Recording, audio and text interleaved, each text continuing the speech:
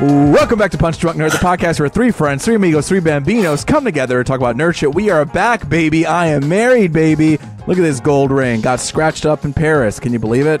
I was trying to pull a John Wick move down those John Wick stairs. I sent you guys that video. That was cool. I walked up there and I was like, I think this is where John Wick was filmed. We climbed up the stairs and we went to the huge-ass church. And then, of course, I had to act out like I was fighting. I had to act like I was falling down the stairs. Unfortunately, I did scratch my ring doing it, but memories.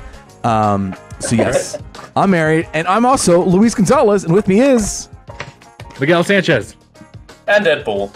And listen, we're back. We're lazy, and it's going to take some time to get back into our groove here. So we're jet lagged. We're super jet lagged. No feature discussion, but you know, Martin Scorsese's movie's coming out in a couple weeks. That's obviously going to be the feature discussion. We're going to do a ranking of our top 10 Scorsese films for sure. But you know what? As far as news goes, there's nothing really there we want to talk about. But I do want to talk about this before we talked about what we're into.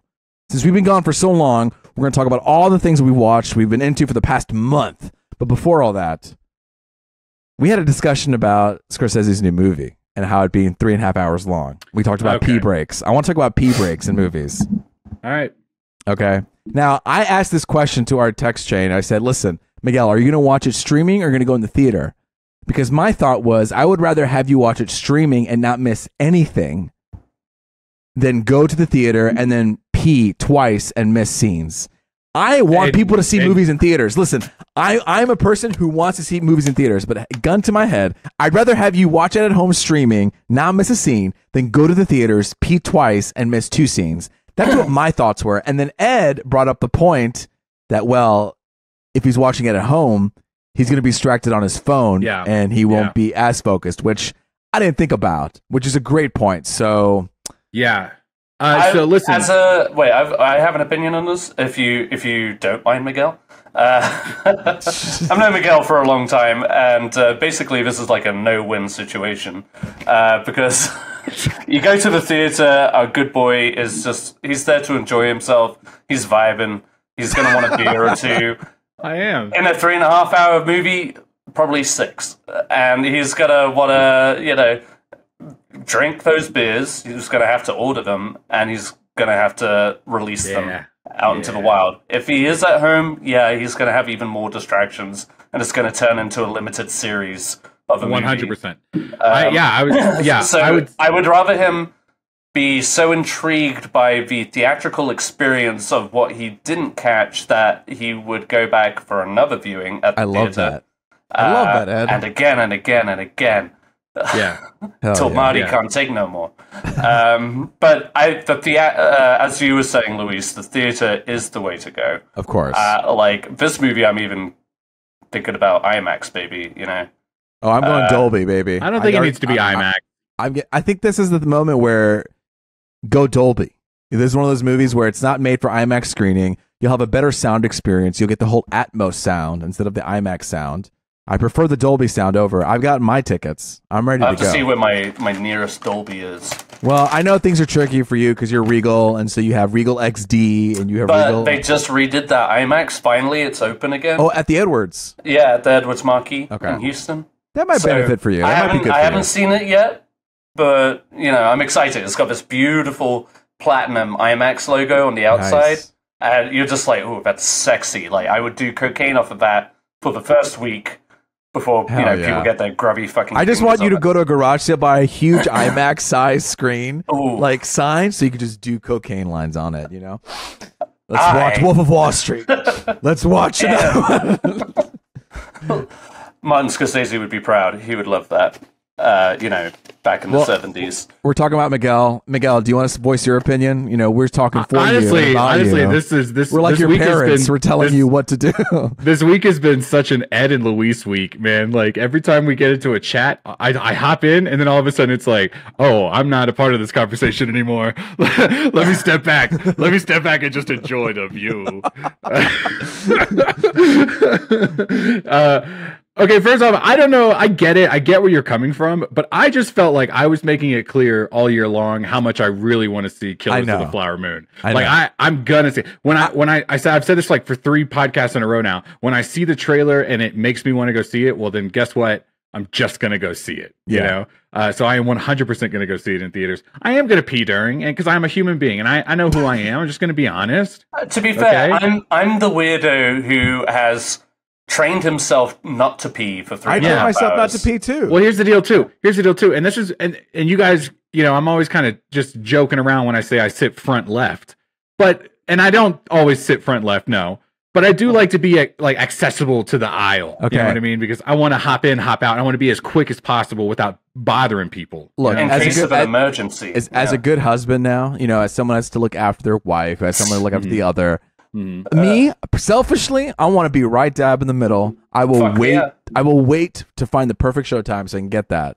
Except I will be going with my wife, and I have to, out of respect, I want to make sure her ease of experience to go to the restroom is easy, fast, and no disruptions. So unfortunately, I had to make the call of going to the mid far left. So there's a row that's the closest to the center. I chose that row and not like, you know, the back. So she's not a middle scene. If it wasn't a 3.5 hour movie, I would definitely force us into like a 2.5 hour, 2 hour. We can hold it, but 3.5. Okay. I say this a little bit. It's a little bit. It just went over just a little bit, and I want to make sure it's not miserable for her. You know. And at the AMC's that I've been going to lately, you know, they have the reclining seats. So when you hop up and you walk down the aisle to go pee or whatever, like there's good space, man. Yeah, for you to AMC, scooch on down. You're not bothering people. Like they basically just like pull their feet in a little bit. And you don't really bother that experience. I want to give her the first class experience. This is what she does. Done. Not like. Oh, I love that. I love that for her. I love that. I like that. Yeah. I like that she's not being ridiculed for having to go pee during the movie. She could just slip but Daddy Miguel getting raked across the coals here. You're on a movie podcast. You're on a movie podcast. You have higher standards, like not answering your phone during the movie. You know what I mean? Like, sometimes I do text a lot during movies. You're like, yo, this movie is fire right now. It's like, what are you? Are you in the movie right now? I did, guys. Robert De Niro's definitely getting that Oscar. Oh, he's fucking killing it. I have definitely sent those texts before too. I have 100% been asked by an employee to stop texting before. So are you serious, Miguel? Oh my god! Me and Ed texted separately about this. We're like, is Miguel in the movie right now? I don't know. I was. And then we stopped texting you. Yeah, we agreed to stop texting you right away. So you wouldn't have to look at your phone. Now I understand. First off, I love my ego is through the roof right now that you guys are hopping on a separate chat to be like, Miguel. Let's talk about Miguel for a second, real quick. No, out of respect, we stopped texting you so you would focus. She wasn't. It wasn't like I wasn't like someone complained and she had to come tell me. She brought me my drink and I was in the middle of texting you guys quietly. Okay. And she goes, "Hey, put your phone away." And I was like, "Okay." But I was in a seat where there was a wall right behind me. There was no one right behind me, and there was no one in my sides. So I was over here quietly texting to myself. You know what I mean? It's no big deal. No. Being in the movie theater is like being in an airplane. No one's gonna get to me. Just pure. Well, and I'll say this: now that I have the subscription, it's like I can just go see movies whenever I want now, up to 3 times a week. So who gives a shit if I miss a scene?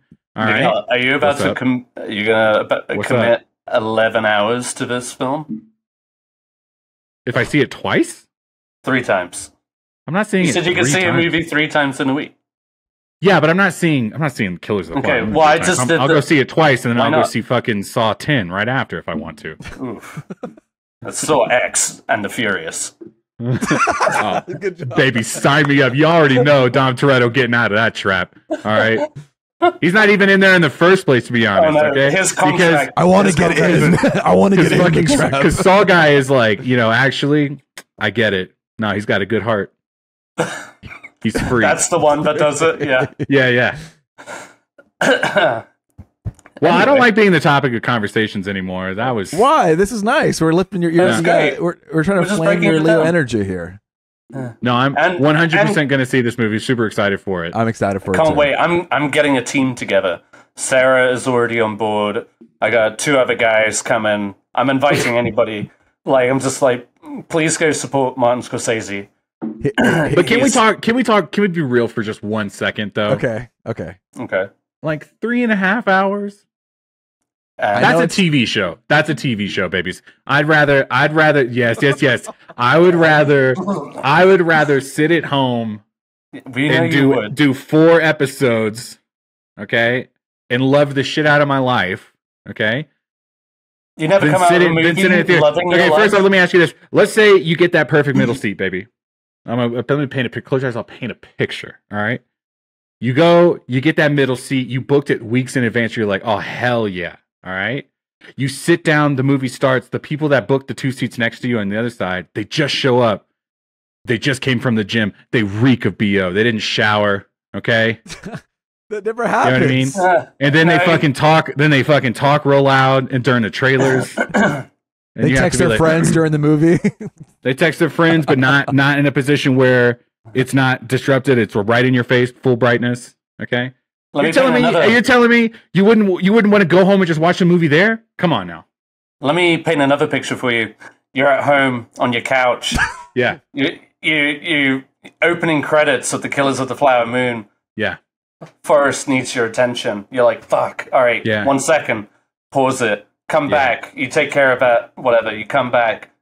Press play again. Oh, fucking Murphy is playing with that fragile thing that He's he always such a derp. plays with.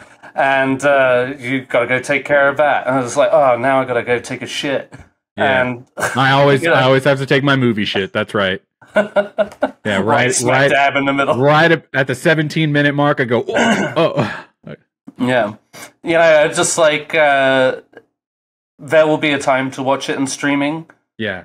So enjoy it in theaters while it's around. You know? I'm definitely going to go see it in theaters. I don't, Martin Scorsese I love not Martin with us Scorsese. long. He's not with us long. First off, I didn't go see Irishman in theaters because I was like 3 hours is just a little long. But then when I actually sat down and watched that movie, I had a really good time and watched it a couple different times, like just all the way through sitting down.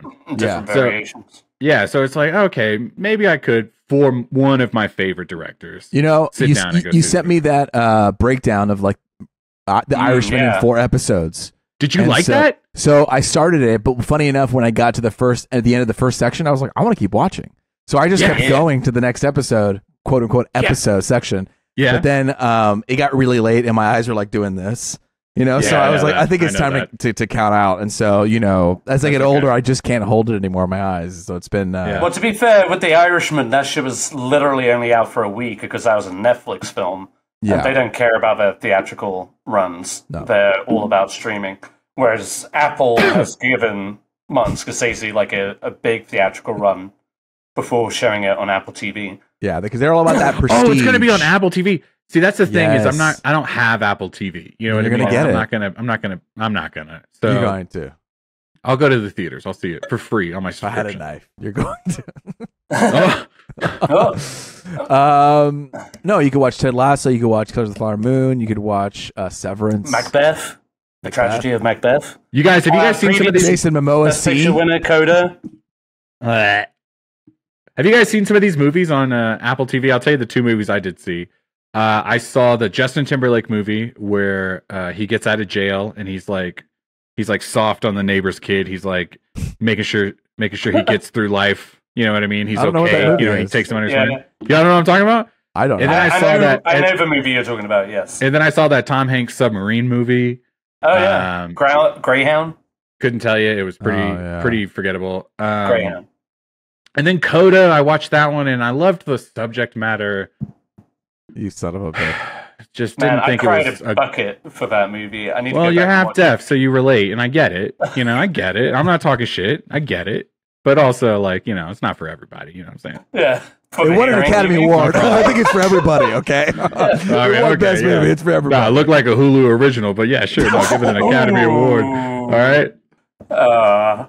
Hey, I paid $4.99 for this. This is what I'm talking about for the month. Right. I bought a new iPhone and it gave it to me for 3 months free for this. I will say this. I do love buying an Apple product and getting Apple TV for free for a little bit. It's like, okay, yeah. I got this new iPhone and it's telling me that I have, what do I have available? Oh, services included. Miguel. I have Apple Arcade, Apple News for 3 months, and Apple Fitness for 3 months. Will I be using them? Oh. No. Yeah. Because I don't know what's going on in the news.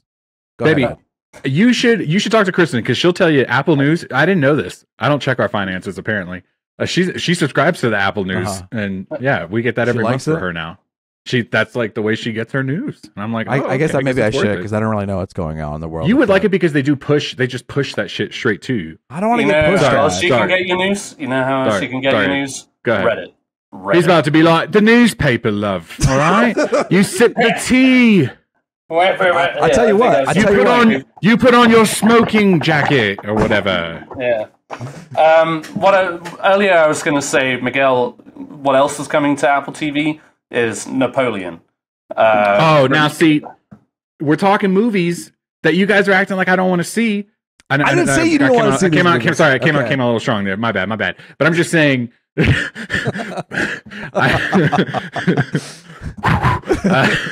I want to see Killers of the Flower Moon. I really want to see Napoleon. I want to see both of these movies. I had such a great time with Oppenheimer earlier this year. Like, I am definitely down to see these historical dramas. Like, sign me up. Let's go. Let's go. Let's move on to our next subject, which is nothing, because we don't have a feature discussion this week. So let's just get into what we're into. What is it? Can we vibe for a sec? Let's do it. I don't care. Oh yeah. Oh wait, I forgot you were getting paid for this. Go ahead, Ed. Yeah. Hey guys, brought to you by M&M's and Nestle candy. Is it Nestle? Yes. No. It's like a Mars corporation, which is owned by Nestle. I think those are two different things, right? No, Nestle owns everything. Mars Wrigley. Okay, so I was just walking around Five Below today, getting my Halloween costume together, and I came across Five Below. Five Below always has these like more exotic flavors of candy. For instance, I recently found that they had dark chocolate raisins. You know, that sounds delicious. Untapped, it was great. But today I stumbled across some good old-fashioned M&Ms, the flavor of which are caramel cold brew, as in the coffee. Hold it up so we can see. All right, I got the share size. Hot. Cold brew's caramel hot cold brew. Cold That's brew the is so share hot size. Yeah, I know, it's a rip-off, right? No, bro, inflation is crazy, man. That's You're not fucking telling me that's shrinkflation. That's a single size. That's single serving. No, I'm a big boy, but no. If it's 130 calories, we can handle that. Ed, real quick. While you're telling us and you're talking about this thing and this whatever, open that package on the side and count every single M&M in that bag, and then I want to report back family shareable size. Oh man, this will take. I'm gonna Rain Man this shit. We're gonna wait 12 minutes for you to figure this out. Enjoy the silence, everybody. Did he just say H? 25. Okay, 25 M&Ms. 25. That's not a lot. Well, 25 is not a lot. Would you eat 25 M&Ms in one sitting? Yes. If you're talking about original M&Ms, they are petite at best. They you do 25 in a mouthful. These aren't petites. These are 25. Stop. Okay, in a mouthful. You can do 7 in a mouthful for sure. No joking. M&Ms, regular no joking. M&Ms. 7 in the mouth. Boom. Next podcast, I'm getting a bag of M&Ms. Hold on. Count out 25 M&Ms. We need it now. Okay. I'm sorry. This is. We're stopping until this happens. I've got peanut M&Ms. But I won't for Ed. No, but that's a big one. Those are big ones. Those are biggers. I'm talking about the regular size. Yeah. Yeah. Let's see. How many? I have a personal bag of M&Ms that I found. It doesn't matter how many are in. If he said he could have 7 in a mouthful, I will eat 7 of in a these. mouthful. Okay, hold on. I said 25, bitch. No, I know, but that's what's blowing my mind. That's a little hyperbolic. You said 25. That's a huge number, Ed. That's no too one's much, even Ed. fucking diabetics aren't even eating 25 in a handful. God damn. People are eating 25 M&Ms in a average. 14 Miguel. 14 M&Ms in here. Okay. 2 servings. Luis, please. Okay. Luis, please. Do it. Just do it. Okay, hold on. 3. I mean, it's not even 14. We'll fill time. Hang on, I want to hear ASMR. 7. Okay, we got it. Hold on. I want you to do all 14. 14? All 14? Yeah. Okay. Show us in your hand. I said 7. I said 7. Now I'm asking you 14. Yeah, but I'm saying 14. Show it in your hand. Now I have to do your bidding. I'm sorry. Okay, I didn't realize that. You're married now. Get used to it. Oh my god. That's not even a mouthful. Put that all in your mouth. Shut the fuck up, Ed. It's 14. Okay, this is pushing it, but casually I would do 7. Okay, here we go. Easy. That's the easiest mouthful you ever had. I'm done. I'm having Open a your good mouth time, a little bit. No, just like No, don't. no, don't do that.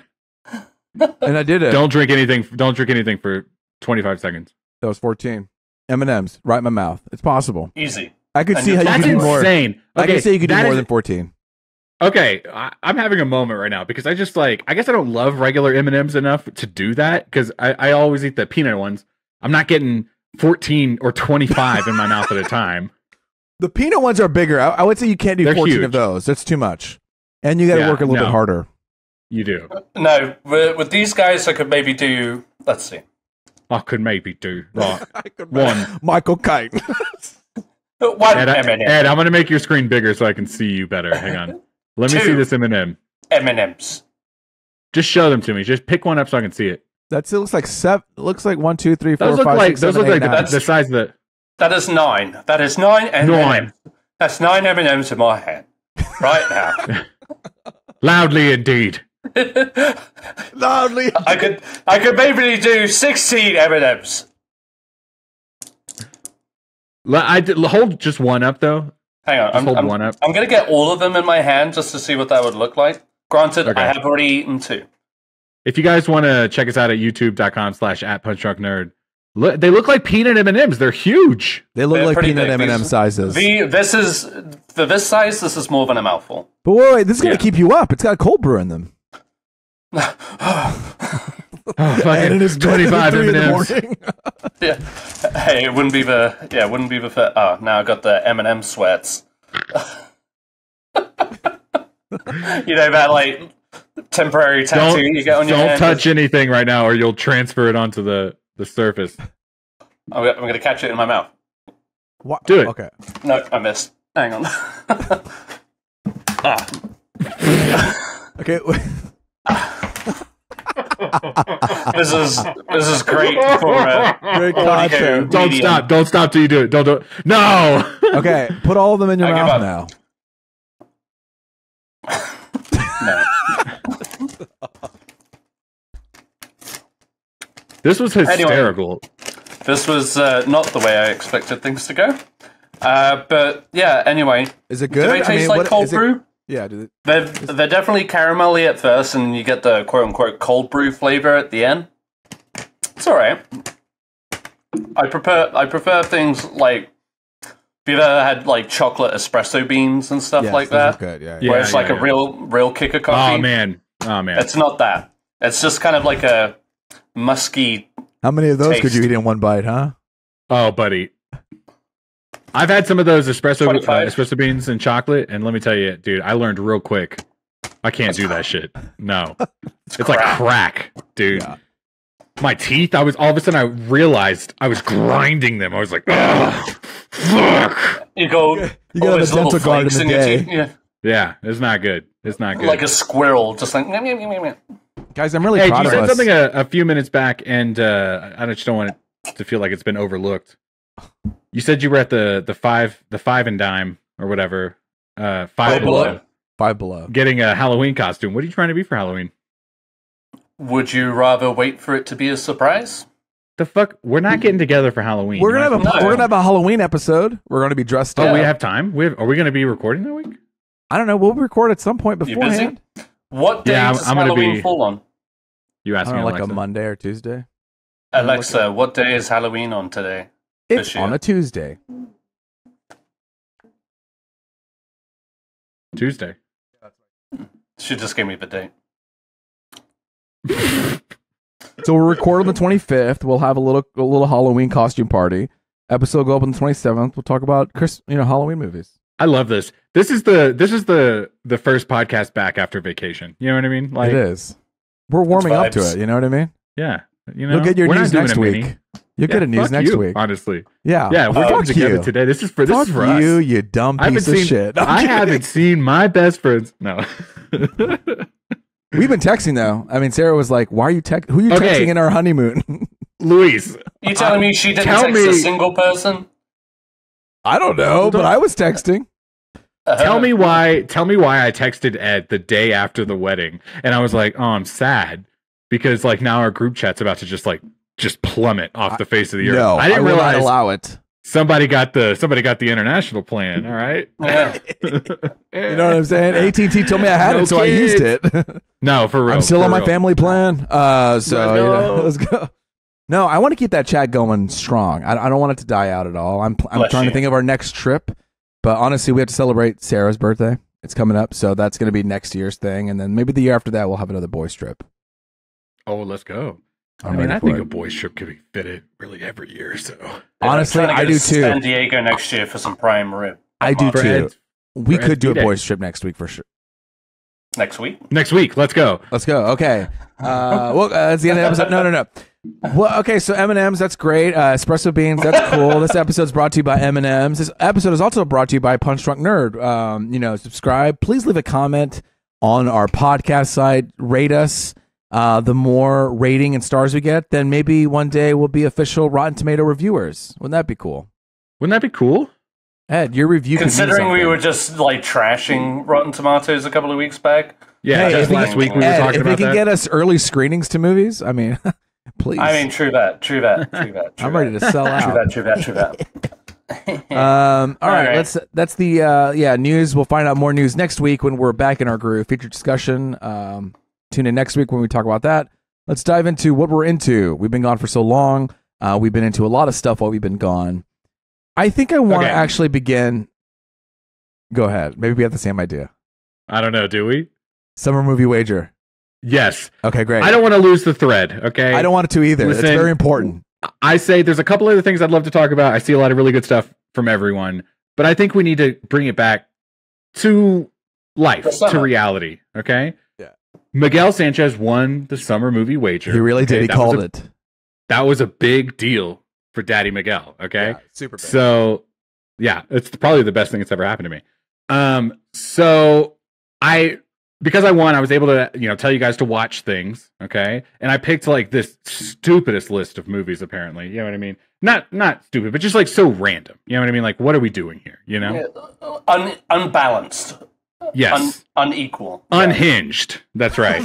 I gave both of you movies. The whole idea was that I was thinking, okay, well, Ed hasn't seen this movie and Luis hasn't seen I love this this. other This movie. is amazing. And maybe I can get best of both worlds. I can have my cake, I can eat it too. I can get my friends to watch movies I've seen, and Yes. and we You can be want- silly. You've been wanting us to see for a while. That I think are good. One is definitely really good. I think the other one's really good too, to be honest. I mean, like Tom Yeah. Hanks kind of like tries in that movie, so it's like no. And the good thing is, so you asked me to watch Saving Private Ryan. You asked Ed to watch Deep Impact. I actually watched both of them, and I believe Ed's watched go. both of them too. So I we did, went I above did. it. We went above and beyond, so we would be I love fresh, this. so we can all talk about this. Do you know what I mean? Yeah. Okay, Okay. So here, Which one do you want to go first? Yeah. I'd like to talk to Luis first. Okay. You would. No, I'll tell you why, Ed. It's because like Saving Private Ryan is one of the best movies that's ever been made, and it's like Luis, like this is a If you- slam dunk for Luis. Like if Yeah. he has a negative opinion about this movie, he's wrong. I'm gonna be You know what canceled. I mean? Yeah, for sure. Yeah. But then I I'm want to. signing the fuck off. Then I want to hear what Ed has to think about Deep Impact. You know what I mean? Like I want to go in that order. All right, And yeah, I'm it's gonna been- pour myself. I'm gonna pour myself another whiskey. Okay. Oh God. It's been a minute since I've seen that movie too. So when I rewatched it, I was like, "Oh, this is the movie." The Yeah. Deep Impact. Yeah. But we can talk Okay. about that. So Okay, so Um, Luis, you had never seen Saving Private Ryan. right, Okay. going to Europe, it takes a lot of time, a lot of hours. You get jet lagged. You have a lot of chances to watch movies. So great opportunity for me to watch Saving Private Ryan during my time away. And yeah, I mean, this movie's pretty great. I'm not into war movies. I will say that. I'm not into Okay. war movies as much. Fair. And it's a realization I've kind of come across. Like, oh, you know what? Maybe it's okay. I don't have to like everything. And more That's movies, okay. That's okay. and war movies that maybe I'm not into as much. But this one I was, and I think it's one of Steven Spielberg's, one of his great like movies, like top 5 for sure. I was the comp like okay. I feel like Steven Spielberg went into this blue phase after Artificial Intelligence, where everything was kind of bloomy and glowy Yes. and blue, and I was just not vibing with that Whoa. look. And Yeah. the cinematography on this thing is incredible. I think this is peak Steven Spielberg at his look, and I wish I could just get more of this in this modern day take. The framing was incredible. The sound, I mean, listen, okay, as an editor, the sound design and the way it was placed and everything there, I mean, it really pulled you in. and just told a Quick whole little- other story by itself. Okay, I just want to Quick talk little about shout out. AirPods Pros 2. All right. Shout AirPod out to that Pros too. sound. This episode's brought to you by Come AirPods. Yeah. Spatial Wait, how did audio, you watch- noise cancellation. Wait, how did you watch the movie? Oh no. do you Luis, mean? how did you watch this movie? I watched it on my iPad with my AirPods. Okay, that's okay, Ed. That's okay, Ed. That's not your tiny little Ed. 6S. Okay, it's Ed. an iPad Pro. iPad I'm Pro. traveling throughout Europe, and this is what I'm doing Internationally. I'm under the bed. I have my covers over me, and then I have the iPad maybe 5 inches away from my face. That's basically IMAX. And I'm creating a little tunnel movie experience. Okay, so I am enveloped into this experience. The sound is pulling me in. The cinematography is incredible. I just wanted to mention those few things because I have a feeling I have opinions about Steven Spielberg's Blue phase. I agree. but- I would love to have I that think I've conversation lost you guys sometime. audio. Oh, there you go. Okay. Oh, no. Okay. Now let's talk about the whole Saving Private Ryan Completely itself. ignore that. When they were like okay. running around saying like we have to save this man, I was like, why? Why does anyone really care? Why is anyone like? Uh-oh. Are we really going to You're pull aside? arriving. You're arriving. I just like I don't. Would we really do this as people in America? Like I think I didn't see it as like a Like- thing that Some top general was like, "We have to send him home." this You know what I one mean? person. Brian, Bryan Cranston with one arm said, we have to."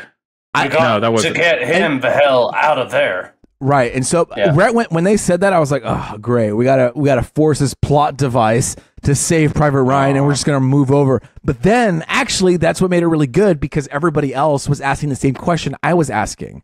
So Yeah. you have the troop going in, and being like, "Why are we risking our The lives? fuck are we doing? Why are we doing this?" And the fact that it brings that into question really pulled me in. At first, I was like, "Stupid! Oh, wait, what? We're all thinking this?" And I think it brought up these bigger questions about the food bar and like what do we do when things go wrong, and it's just like everyone's motivations, why they're doing things, and what is duty. It just brought up a lot of interesting questions, and to see everybody kind of go through their journey together as a group, as this close band of brothers, as you might say.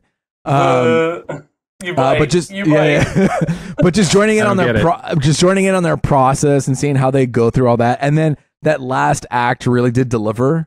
Everyone talks about the first scene of the movie, Yeah. and I went in expecting like, okay, I was like this, all right, let's see, you know what I mean, and it was good. It was a good scene, but I like that last scene more than the first scene for sure because there's all this build up, and That last scene yeah. is so terrifying. Because it pays It's off just, like, all these full things on. with these characters too. You have that person who is the one who can speak different languages, and kind of their failure when they're not able to like you think, oh, this is a movie, they're going to run up at the last minute, save He'll him, figure it out. he'll and figure it do out. He's like, I can do Oh, this, no. and then no, he doesn't. He has to go. He fails, and then the other soldier looks at him and says, you're not worth it, and just passes by him. Like there are all these huge character arc moments in that final act, with it also being action and intense. I mean, it was definitely top. the stakes were crazy It was- because you want all of those characters to survive at that point. And I thought As well as- Tom Hanks was going to survive. You know what I mean? Like I thought they had this scene when they had the shot where they zoomed in on the eyes of the old man, and then they had a shot of the zoomed in of the eyes of Tom Hanks, and I was like, oh, they're trying to allude or make a parallel like Nope. comparison. Like, nope, he died. So yeah, no, I don't know. I'm glad that I watched it. Definitely gonna rewatch it again. Yeah. Not into war movies, but Luis, this one was good. One of the things that I was a little worried about, because you haven't seen it, right? And it's a movie that 20 years ago came out, and then has since like kind of become a staple, like in like traumatic war moments, like the camera, you know what I mean? It's like everything slows down and fucking explosions in the background, but you can't hear them and everything like that. Like that all came from Saving Private Ryan. Yeah, you know what I mean? I can see that for sure. And even though it's originating that, there's still so much thought and direction being put behind it. It's not like how people do it for, like, the now, next- where they're Yeah. like imitating and they're doing half-assed. Yes. Like Yes. this in is that moment, it was like this was iconic. You know even what I in mean? the Like, moment. There are so many choices that are being made by Spielberg that makes every second that you're watching it, through your ears, through your eyes, through everything, where you're enjoying it. And people just half-ass recreate it now, and it's not as good as it was when he did it, you know? And so it was very effective, for sure. Top 5. That's awesome. I was worried that you were going to just walk away being like, oh, okay, you know, it's over. I was afraid of that too. I was like, the whole war movie being a tired kind of trope thing. When me and Miguel knew, like, Saving Private Ryan started that shit kind of thing. Yes. Like, we knew that. Even going through years and years of all this, like, you know, of this type of influence that they've pulled from Steven Spielberg, it was still a good movie because the story is still there. Do you know what I mean? Like, there are all these, like, visual tropes that people have pulled off with the shaky camera and all these things and the sound going out, but it's the story that still pulls you in. They give time to each character to kind of, like, incredible ensemble too, like great ensemble, and people, and not to say in a bad way, but people kind of dying at the right time. Like, you know, it kind of gave room for other people to kind of showcase themselves. And can I let me ask you this: if there is one, okay, what was like the most impactful death scene for you? Yeah. Ooh, yeah. Spoilers. 20-year-old movie. I mean, I guess it's been too long since he's watched it. No. I mean, you know what's going on in my mind is I'm actually going between a lot of characters back and forth. I'm going between the medic. I'm going between the guy who dies upstairs. I'm going also Tom Hanks. I think each of those characters I felt a real loss towards too. Man. I think the person upstairs as well. I felt a real loss, and you know, they even filmed it where, like, you see the knife going through his heart, and just everything is kind of built. The fear of it, and you're invested in it as an audience member because you're really rooting for him to kind of overcome it. He has somebody there to overcome it, and you have all these things. And when it's let down, and you see him, like, lose his life, and you see him, he was also the character who was, like, berating the Nazis for being like, hey, yeah, like, I'm the Jew, and I fuck you, and all these things. Like, he was kind of standing up. There's subtext to his death. You know what I mean? Exactly. And so it's not just so a person much more who's than lost. just it's like he it's died in an explosion or something. No, it's like a very personal thing is happening. Who's kind right of now. voicing the pain of his, like, of all the people who are being persecuted as well, you know. And when he loses, it's like it hits hard, you know. Really hard, yeah. I would say probably him, and like, I think just Tom Hanks is a surprise, but I think for him, he kind of impacted me a bit. Yeah. No, that, like, I watched this movie way too young, and that scene in particular was extremely visceral. You know, just that for me, it was very was intimate. one of the heaviest. So intimate, and, like, such a, like, human struggle. Yes. Like, those guys were literally throwing everything at one another. There's another great bit where Tom Sizemore's character, the sergeant, he, like, faces another soldier, and they both try to shoot at each other. The guns run out of ammo or jam, and so they throw their helmets at one another. And then their pistols, and it's just, like, one thing after another. It's fucking tense shit. I rewatched it recently. I rewatched it before I watched my assigned movie. But yeah, I wonder why. That gets me every time. I mean, it's a fucking great movie. I'll say this: you guys are talking. It's interesting to hear both of you say, like, that was the scene for you. My scene for sure was the medic dying. I mean, I think I cry every time that scene comes on. That's right. The lead up to it is really good. It's a really good moment where that's like the whole crew is like, why the fuck are we doing this? Like, we don't want to do this. And immediately one of them gets hurt and dies. And the medic of all of them. Yeah. And the fact that he had just told that story about how, like, his mom would come home from work and, like, you know, try to say goodnight to him or whatever, and he would pretend he was asleep. And then, like, as he's dying, he's, like, shouting for his mother. Yeah. And it's just like, I don't know why. Oh, it just kills me because it's like, and as a medic, he knows, like, where's the stabbing points? Where the bullets?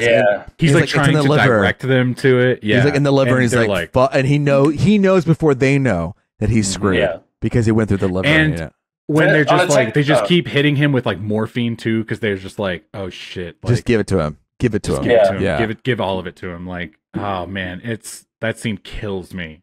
On a technical level too, I mean, it looks so real, I guess. I mean, Yeah. not ever having to see that kind of injury in real life, but like on a technical level, that moment is just like It sold it for sure. Like, yeah, it's not just like guys with a bunch of fake blood and shit like that. Like, yeah. a lot of the grisly stuff is just it's done so well on a technical level that, again, like I feel like one of the bigger problems with war movies today is now they're using CGI a lot more on like bullet injuries and stuff like that. Yeah. Especially on impact. So it basically just looks like paintballs hitting people. But this movie still, you feel the weight of the action going on. Yeah, it feels very 2D where it's just like, it looks like it's pasted on and you just kind of see like, kind of these. Yeah, exactly. So yeah, 10 out of 10, super great. Had a great time with it. Didn't feel dated. And I love how, again, I was like, why are we saving him? And then I was part of that experience with the crew. Yeah. Yeah. Nice. So We did it. You did it, finally yeah. saw it. I know, You saw I know. Saving Private Ryan. A random choice, but it was really just because how many times we I talked love about it. Yeah. you not seeing it. I said, he's got to see it. You had to More put a gun like in my head to make it happen. Saving our buddy Luis. That's right. Okay, let's talk about Deep Impact now. Okay, Oh, let's boy. get into it. Okay. Because I saw it, I think 2 days ago or something. I just want to say, hang on. I just want to say, Hey, wait. genuinely like Deep Impact. Okay, I think it's a great movie. I think it's better than Armageddon. And rewatching it, that was the whole reason I texted Ed that day. I was just like, I'm having such a good time watching this movie. It's so good. I want you to watch it. And maybe he disagrees or agrees. I don't care. Let's hear. Oh, well, if you don't care, Miguel. No, I care, but I don't care. All right? I'm protecting myself.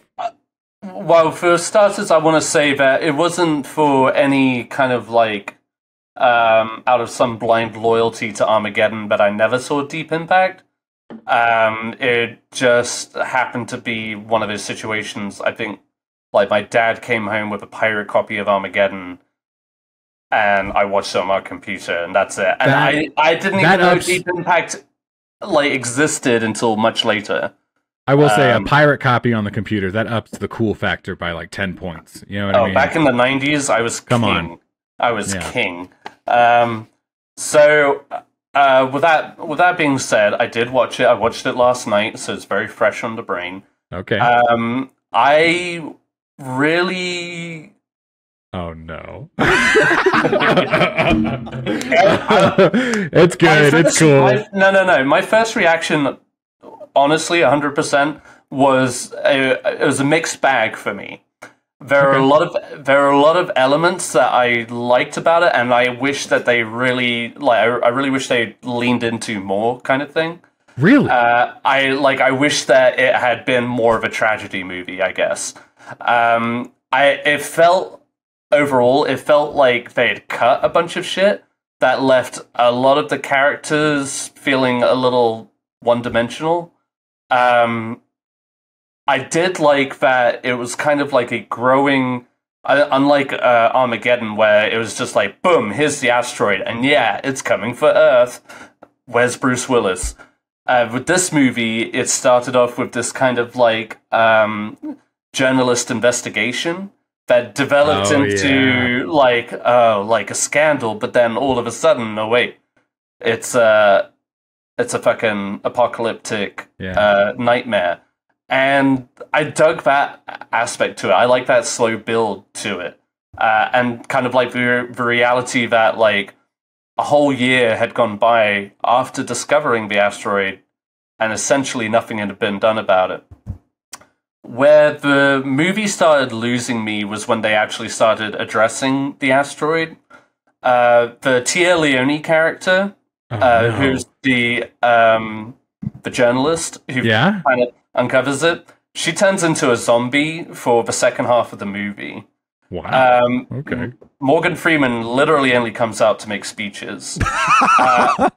Robert Duvall just seems so out of place. And I mean, I guess maybe that was the point because his character is supposed to be out of place. Right. But like, he felt out of place. I was just like, why are you here, man?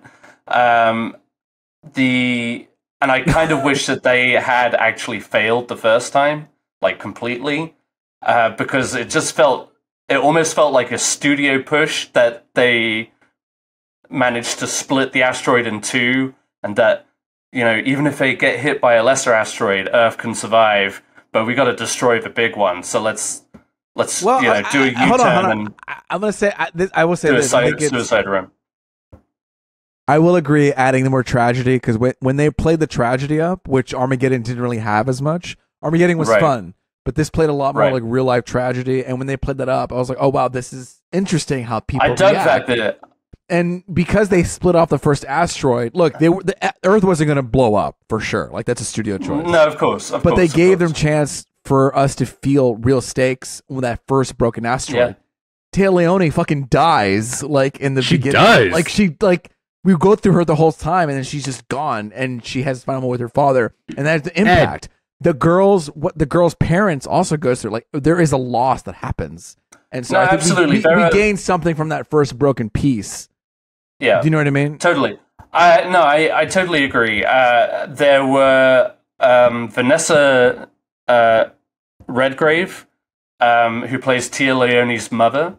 Oh, right. Was fantastic. Yeah. I thought she was great. You know what, Ed? That is the most fucking Ed ball ass answer to this whole movie. Of course. Of fucking course. The character that I'm not even thinking about right now is the one that Ed is like, oh, she fucking nailed it. Not Téa Leoni, who I fucking would leave my whole family for. Hold on. Okay, she was hosting as a news anchor. She became zombified. I was like, this is not a news anchor. I love Téa Leoni. I love you mentioned that at the beginning, like her investigating this scoop and then like just stumbling into the whole thing. I loved that. I loved that she got kind of a push for it, and you want to be like, oh fuck, she's like riding this wave to get her thing. Yeah. But then she's also like a good human being and like helps that mother and daughter. She gives up the seat. And she's like, take my seat on the helicopter and just go.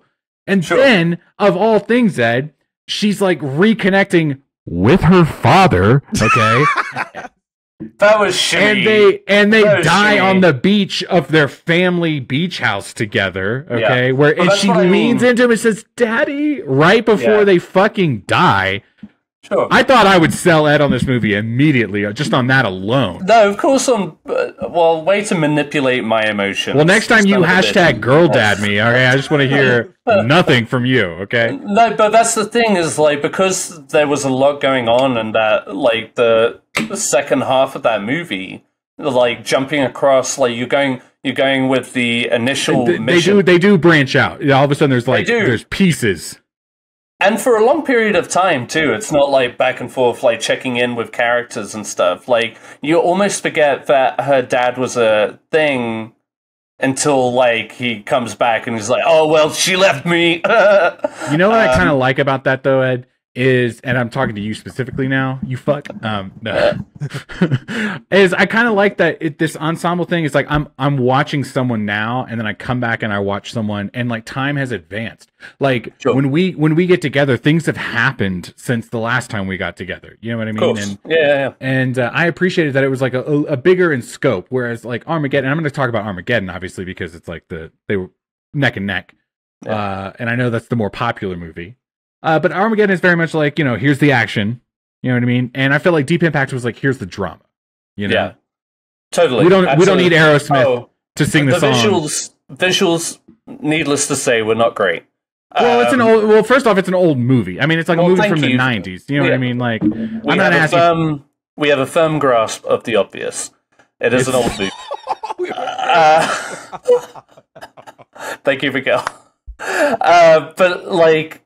It was moments that I really enjoyed where I was just like, man, they're really like doing this like world elimination kind of shit. Like they're committing. The second time, their second plan, where like as the asteroid got closer, they sent a bunch of nukes at it, and the next bit you see Morgan Freeman is like the missiles failed.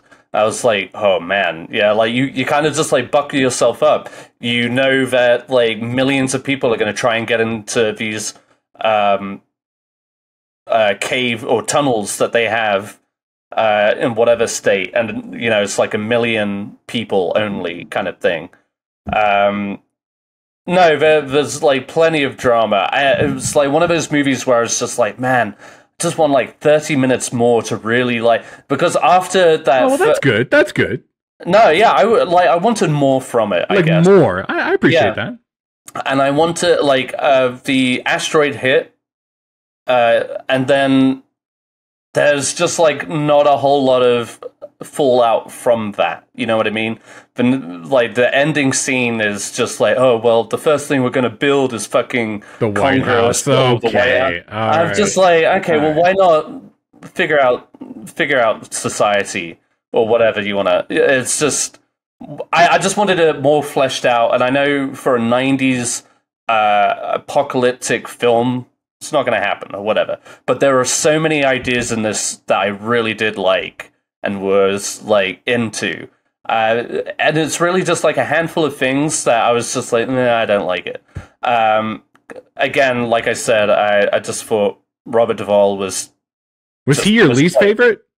probably, yeah. I rolled my eyes every time he came up on screen. Wow. I was just like, I could do without it. I just would rather see the crew fail. And Well, what about okay? And that's more realistic. I hear you. I hear you on that. Yeah. What did you think about the moment where they're all like talking to their families at NASA or whatever? Yeah. And the mom with the baby comes running in and she gets to talk to the blind astronaut for one last time. She was running late. Yeah. The guy who was like an asshole for saying the obvious that everybody was thinking is like, why is Robert Duvall in this movie? That was a touching moment. There were touching moments. Yeah, you related to that character, huh, Ed? Okay.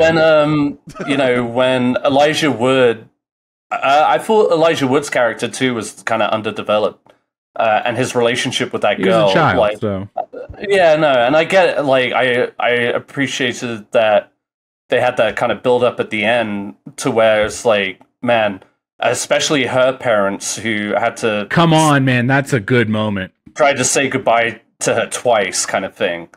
It's like the first time it's like, we want you to go with him, but she can't do it.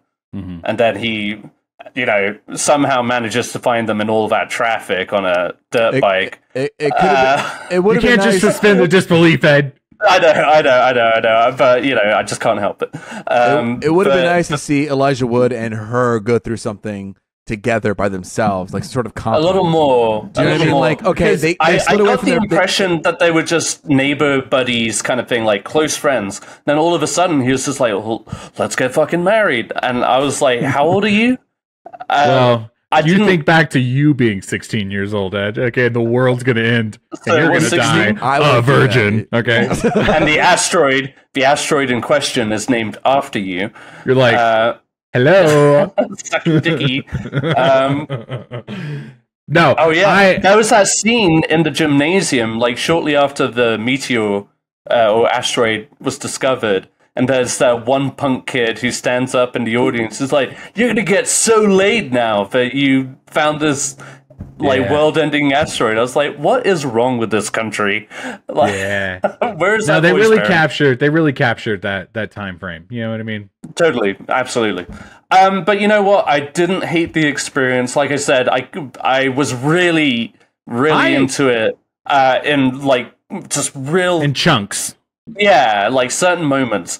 And then it's more like when You know what, the typical studio shit kicks in, you're just like, oh, okay, I know where this is going, kind of thing. I tell you but what. like when the asteroid did hit that first one in the ocean, that was like an impactful moment, because at that point we're really you're just doing like this. thinking, The waves really hit hard. yeah, and you're thinking like, man, like that.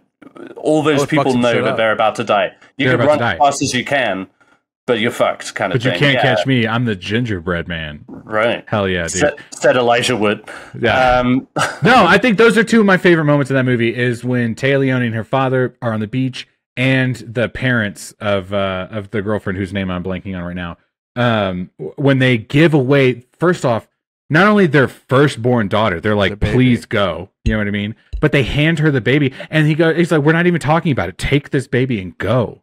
Yeah. And then they just stand there, and they just are kind of like, and it's like I mean, I always say this, but like, I guess what it pulls on my heartstrings is like as a parent, like you want your kid to like thrive and succeed and like go out into the world.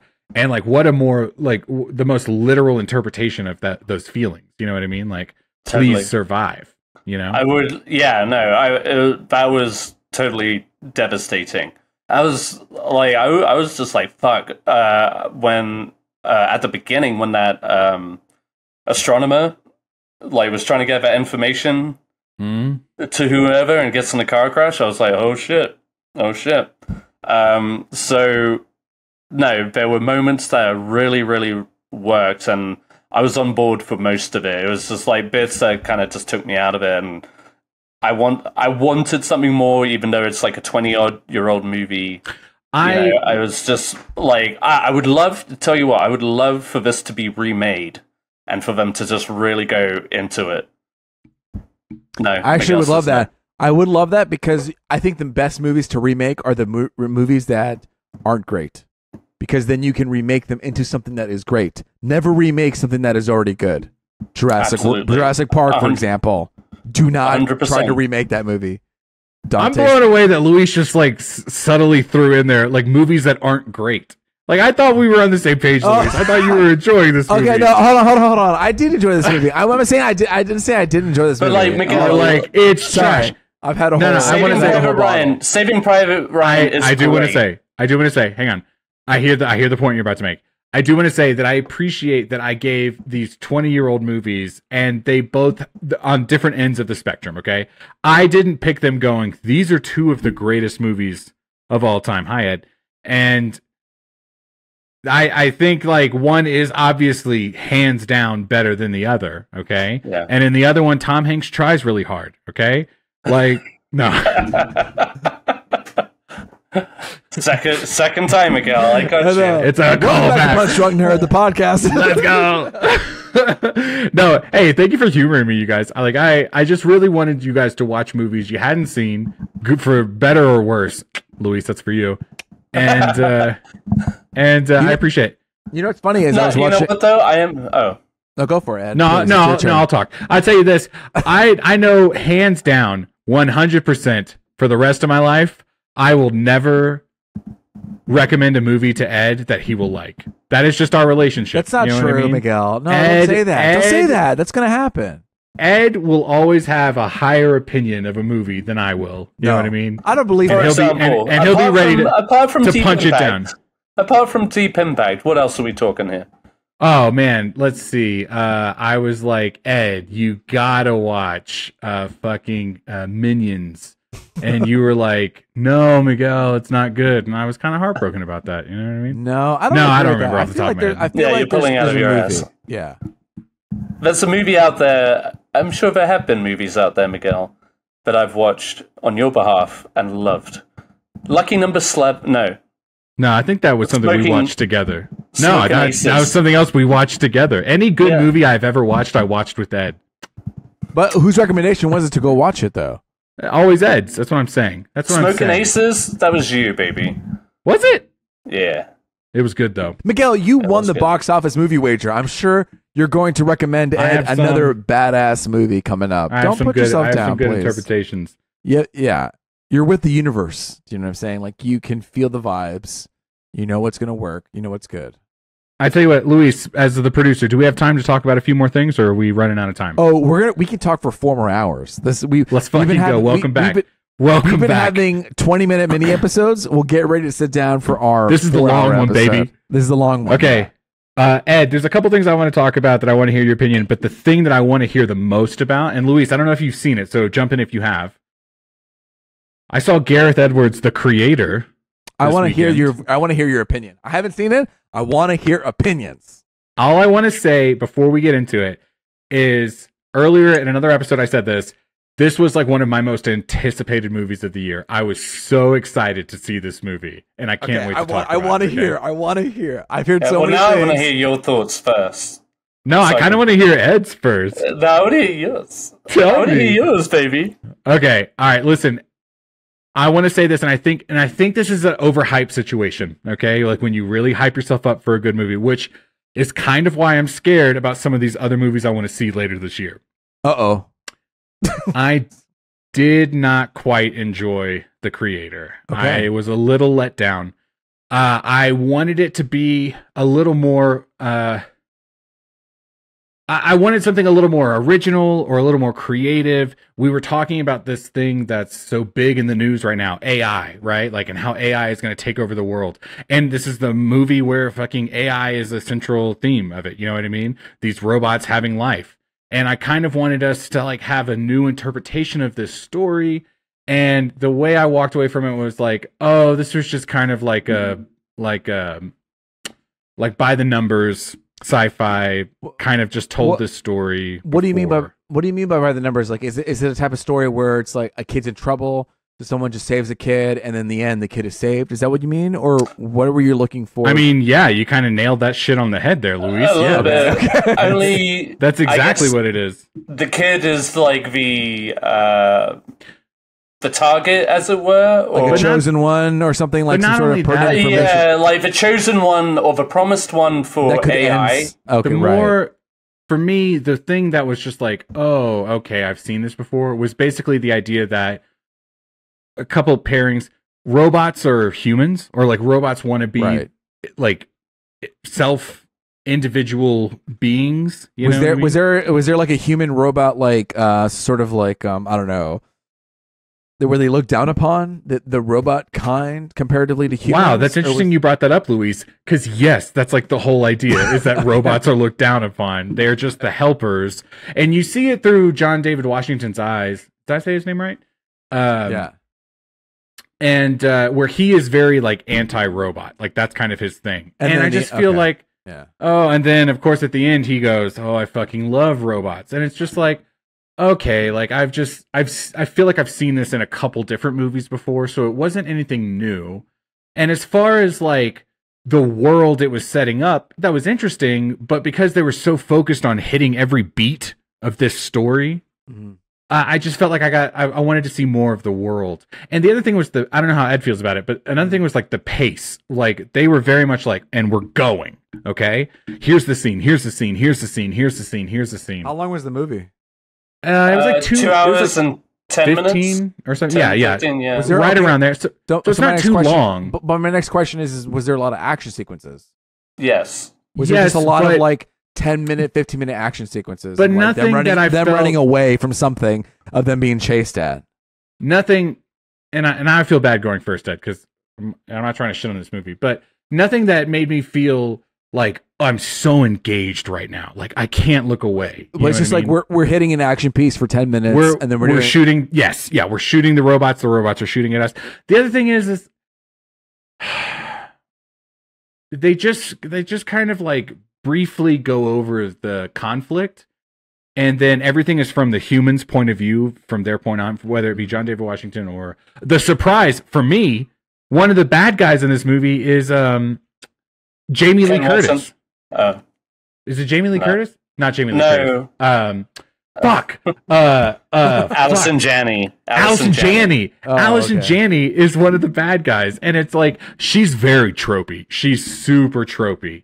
But it's fun because like I've never seen a bad Allison Janney performance. You know what I mean? Yeah, like I love her. So even though it's like very by the numbers, and she showed up to work. You know what I mean? She's chewing that scenery. Yeah. You know? Oh my God, what a beautiful example of chewing scenery. Like that could not be any more apt for this. Yeah, totally.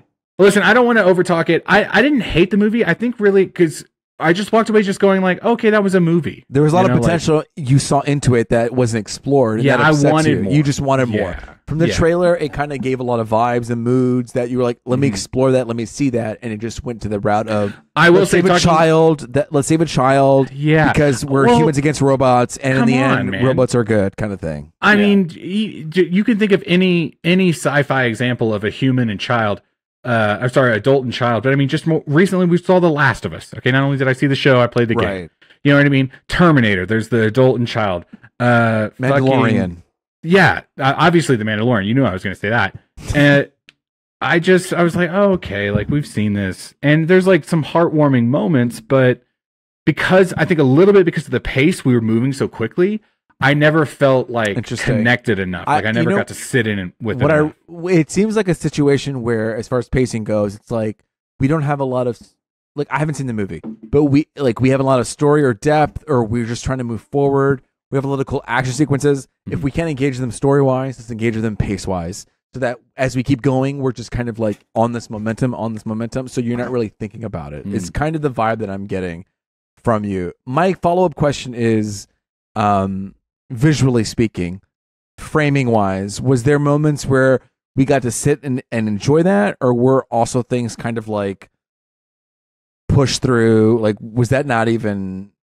I've given a lot of opinions. I don't want to overtalk it. It seems like Ed has something to say about it. The positive thing for me was the visuals. I thought it looked really good. It was a 100%. visual. Because the director comes from a very he was a VFX supervisor. Like he comes from visuals, so I imagine like he's able to nail the mood and the tone of that very well. Yes, totally. I've listened to some interviews with Gareth Edwards regarding this movie, and he kind of did it in a similar fashion that he did Rogue One, and that he shot a lot of things kind of guerrilla style, just like getting raw footage and then putting in like visual effects and visual architecture and spaceships and stuff like that. You feel that. Yeah, imposed on the natural landscape. So you still feel like, yes, this is the world we're living in the future. It's not just like, it's not like a bunch of green screens or whatever. Which I think his approach, like he did Godzilla too, right? Like, I think his approach of doing that is tremendous, and the way that it should be done, where it's like it pays off. It looks fantastic. Feels very real. Do you know what I mean? And then he adds on it. It lived in instead of like, let's film it in front of a green screen and keep it shaped like we know we're going to add all these visual effects. Like, no, it's like a green screen stage, and they add a couple like fucking plants. You know what I mean? A green screen stage, add a couple plants, and then maybe let's add a camera shake and post. No. We're going to do that at the beginning, and then at the end, we're going to... Mm-hmm. Yeah, it's vice versa. And he... there was one technique that I really enjoyed, just kind of like, as far as taking the story in, but just kind of watching people act. He said that they got to a point in production where, if they had extras on set, he wouldn't tell them if they were going to be human or AI during the shoot, so that they act more naturally, which is like, the point. That makes so much sense. There were so many shots. I'm sorry, I don't mean to talk over you, Ed. Yeah. But there's so many moments where I was kind of surprised that the robot was acting so human. You know what I mean? Yeah. And it was like, why would you program the robot to do that? But that kind of makes sense. That's the actor doing that. I think we have there's a epidemic where people, like actors and performers currently in general, and because their audiences want it, but that they showcase instead of actually be it. So if I say you are a robot, then they have to signify that. They have to showcase it, like, oh, I am a robot. You know what I mean? There has to be like a stiffness to it or something. And it's like, we don't need to be showcased that anymore. And I feel like that's a very modern problem right now, where we are getting like, oh, I'm lying to you. I'm lying right now. I'm lying. Don't show me that. Just like act like you're telling the truth. Do you know what I'm saying? And exactly. You don't have to like signify. Tell what you believe is the truth, kind of thing. Yes. Like not the So to that effect, it's just like, I feel like technically this movie is sound. Like Gareth Edwards is visually a very strong director. I think that the problem with this movie is that it needed to be developed more. I think, like, to everything Miguel said, there was a lot of a lot of just by the numbers as far as that kind of storyline, where it's like a guy and a child and whatever. But there were a lot of moments that I enjoyed, and then there are a lot of moments that kind of fell flat. Like, I think they established the world pretty well, but the pacing, like Miguel said, just felt off to me. They didn't slow down when they needed to slow down, and they didn't speed it up when they needed to speed it up, kind of thing. Totally. To move along. I will say, like, the ending, the kind of like finale sequence, had me emotionally invested. I feel like there were ways that they could have even made it better. Yeah. If anything, it was like one of those things, like in Deep Impact, it's like the child and the father kind of thing. Just that kind of relationship that they developed. And to John David Washington's credit, I thought he played it very well. But like, there are some character, points towards the end where it's just like, man, that could have been great, but it wasn't developed enough. I agree 100%. I think I know what Ed's talking about. You're talking about in the field on the space station there? Yes, exactly. Yeah. I will say, to her credit, I thought Madeline Una Voiles, who plays the child, I thought she was fantastic. 10 out of 10. She nailed it, dude. She was really good. I really enjoyed her performance. I was kind of blown away because there were some moments where, like, and I'm always kind of, I try not to be critical of like child actors because they're children, you know? But, sometimes they can kind of like, they can make or break a movie like this. They can make or break the moment, you know what I mean? Yeah. But she just did such a good job. Like, I was really surprised at, like, when she was sad, I felt sad. You know what I mean? Yeah. And it felt believable the way she was reacting to moments. And to the ending, like literally the closing shot, I thought was a beautiful shot.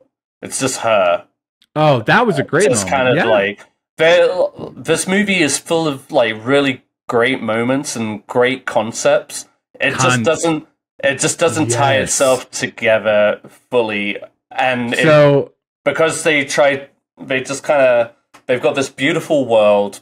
They've got this, intriguing, concept, but it's just like they do the straight and narrow, like storyline from A to B that kind of just diminishes it a little bit. And there are some bits where you're just like, why? Like, why are we doing that? Why do we have to see that again? Or whatever. Like, there's a fight right in the middle where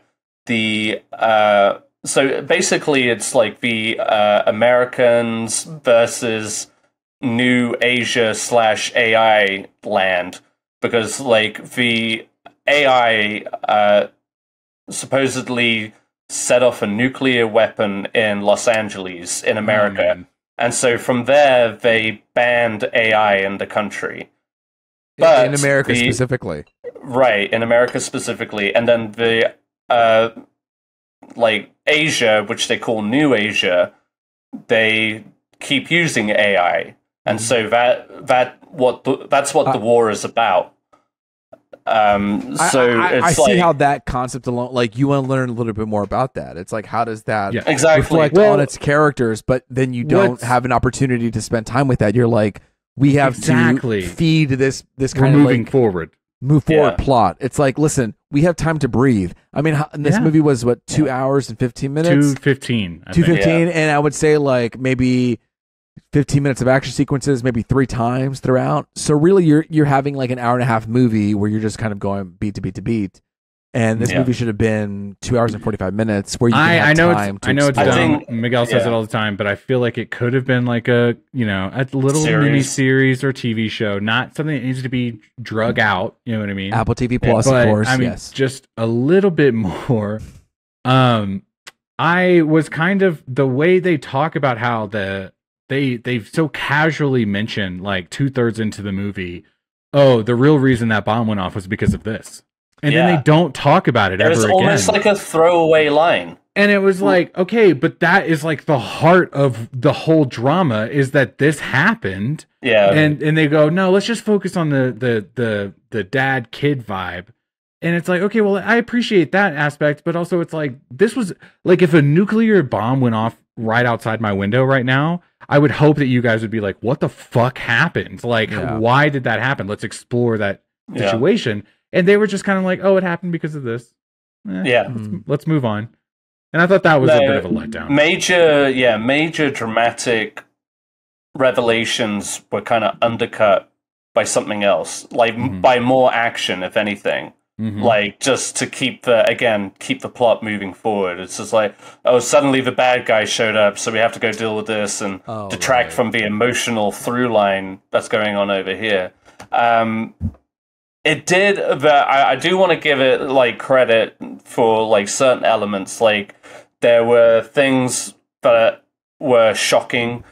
Like, there was even though the US banned AI, they were using like suicide bomber droids essentially in fights. I thought that was like intense. There was a scene where one AI got killed, I guess, and so Alison Janney's character took their memory stick and planted it in another AI so that she could get like the last like report or whatever, the last few moments of their life, but like that AI is trying to react to being dead and then alive again, kind of thing. It's just like freaky. Like, there were some elements that they really could have played with and leaned into. Yes, they have a couple of good scenes where the robots react in a human way, and a human goes, "Whoa, that was kind of intense, right?" And they're, instead of like exploring how they feel, they just go, "Yeah," and then they move on. Yeah, I mean, it's. I think again, it was. I don't know. It just needed some more work. The idea was there. Yeah, and it just needed a few. Visually, again, striking. Like, the fact that they got to do this on an $80 million budget is insane. Right. Which in is my a benefit mind, because like, as far as the visuals go. You can't really make movies at that budget these days. So, like, as a victory, that's incredible. They were able to make incredible visual art. But I think what it feels like to me is someone who is afraid to, like, listen, this is a new idea. We're afraid to go all the way. We have to kind of do conventional things to make sure audiences come back. You know, and so there's a fear. But I don't want to. But there's a fear of that because it's like everyone wants something familiar. Everyone wants that IP, and Creator is like a brand new IP. Do you really take a risk? That's the thing that people start complaining about too. It's just like, oh, well, I've seen it before. Like, look at us here now. But yeah, a visually very striking film. It just doesn't hit the mark. So script wise and pace wise is kind of where that was where I do want to say a couple things. Performance and visual seems like it did really well. It was the story where we went to expand, and then pacing to see. And concept, like conceptually, it was there. It had a lot of things that I liked. It just moved through. I loved a couple different things. I loved the big ass robot ship in the sky. It's like this big military vessel that is like in a Death Star, if you will. It is Death Star-ish. Yeah, it's in low Earth orbit, and the way they like project that beam onto the ground to like to hone in, you know what I mean? And it felt like a presence. I did get that vibe that I could look up into the sky and see that thing and know that my life could be over in a second if they decide to. And I think that was very impactful. I was scared every time I saw that thing. I liked also the aspect of seeing it from like the child robot's point of view. She was in that room watching an anime of people attacking that robot thing and destroying it, kind of like just like manipulating her into thinking my whole life goal is destroying this robot thing in the sky. I keep saying robot. It's not a robot. It's a spaceship. The visual, it was crispy. I'll tell you what, man, it looked really good. Okay. Day scenes, night scenes. I was hooked. It looked beautiful. Which actually, I was watching a YouTube video about this and I wanted to share it with some of my DP friends, but like the type of cameras and technology they were using weren't like, okay, so there's this brand called Arri Alexas that are like kind of the go-to for cameras. You know what I mean? And if you want a good looking shot, you have that, but they're able to use some Sony cameras, which is very good with low lights. And basically from this YouTube video where they're like, hey, you don't really have to use these high-end cameras. Like they were able to utilize these kind of like prosumer cameras to kind of nail the look that we wanted to. And it's just, I don't know. It's very cool. And it's nice to hear that, like, listen, there is room for a mid-budget movies. And we're here trying to make $100-200 million movies that have to make $1 billion to survive. And it's like, there is a future where we can make 18, smaller 5, movies. 10 million movies with new concepts. And especially, I think with Marvel, kind of like, I don't know, and like I'm a Marvel boy myself, where things are kind of going on the down end, and you have people. We're talking about Scorsese, like his movies coming up, and like all of these creative, Poor Things is coming up. We're getting, Beau is Afraid. I'm just saying, there's all these independent movies. You hit the 18 million, you get new stories. I feel like people are going to want to go away from that blockbuster-esque and want something more real. And the fact that you can capture really good visuals with these lower end, cheaper budget prosumer cameras, like I think that's very hopeful. And hopefully that we get to see a little bit more of that. And it's not shot on the volume. It's like just real locations that give it so much more gravity when you're watching those moments. How many times should we say we want that for movies? You know what I mean? Yeah. And so like the fact that and they always say like, oh, it's too expensive. No, but that's the thing. Look. It's just like I think the creator is successful in that achievement, in the visual achievement. I think it has it's more concept than, the final product, unfortunately, but it's not, I didn't hate it coming out of it. I definitely sobbed or just cried a little bit at the end. Like, sobbed. It's okay. I was moved. It was the actors did their best with what they had. Right. Ken Watanabe was unfortunately misused. Oh my god! But every time there was a moment where I genuinely thought his character was dead, and then next scene he was back. He was there with no nothing. Yeah, that was a tough one to swallow. So and here's the thing: is like the frustrating thing is studios will look at this and just assume like, oh well, that was a misfire. It didn't make enough money.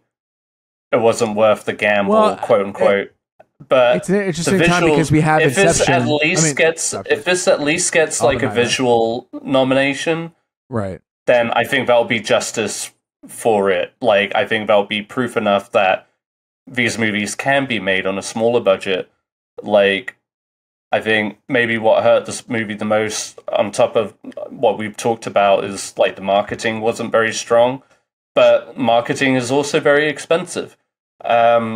Killers of the Flower Moon, we've talked about it a few times this episode.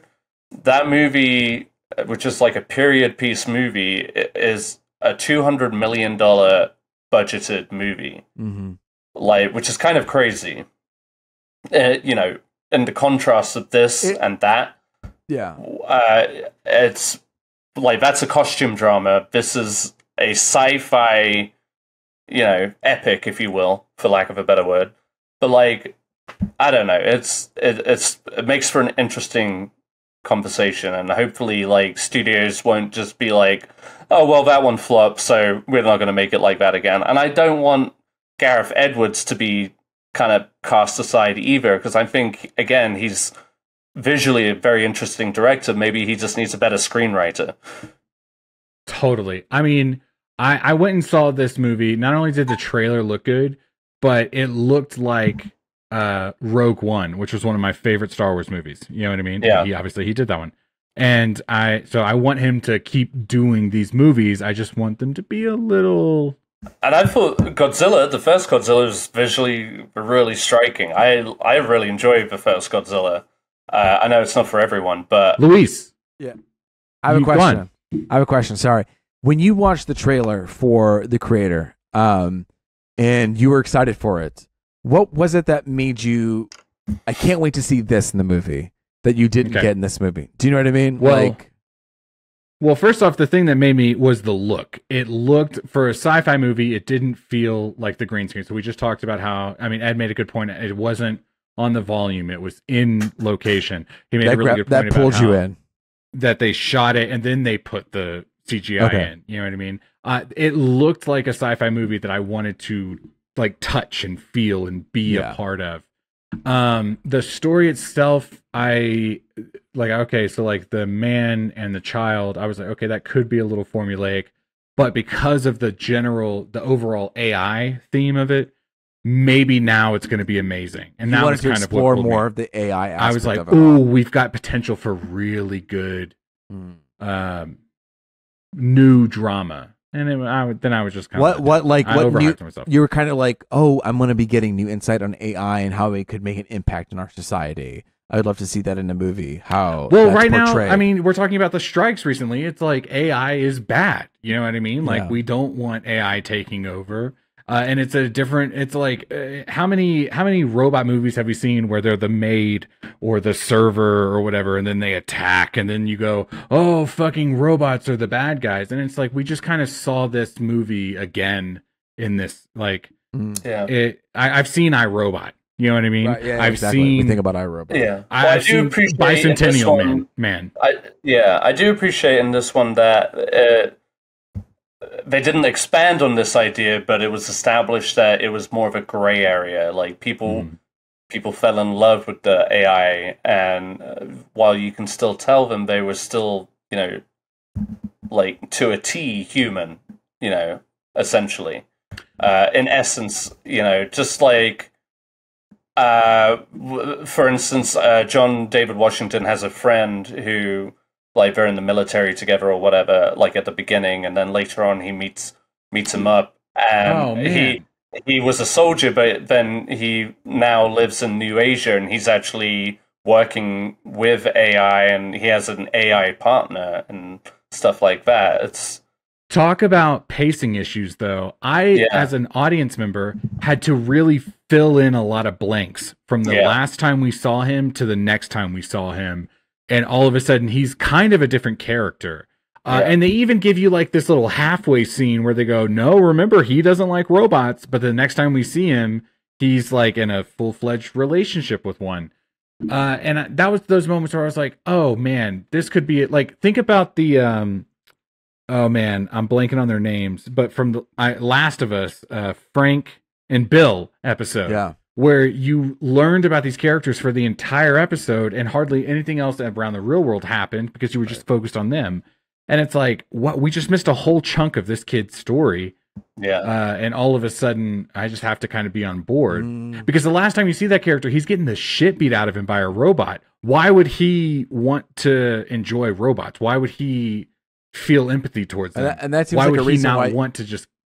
That seems like a reason why you'd want this to be kind of a TV show. Is kind of I'm hearing. Yes, just like let's flesh some of these people out. You want an episode where they're just like, let me just hear their story for a second without it kind of interrupting. There's sequences that they could have just like gotten rid of. Like there were a lot of moments of transition or exposition where it's just like we didn't need that told that way or that directly or indirectly. It's just like.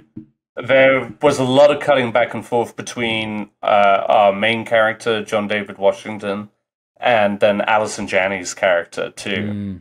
And it's like what Miguel was saying, they really, really drove home her character. Like, you knew who she was the moment you meet her. Yeah. But they keep going back. Yeah, just like the bad military badass, who's, takes...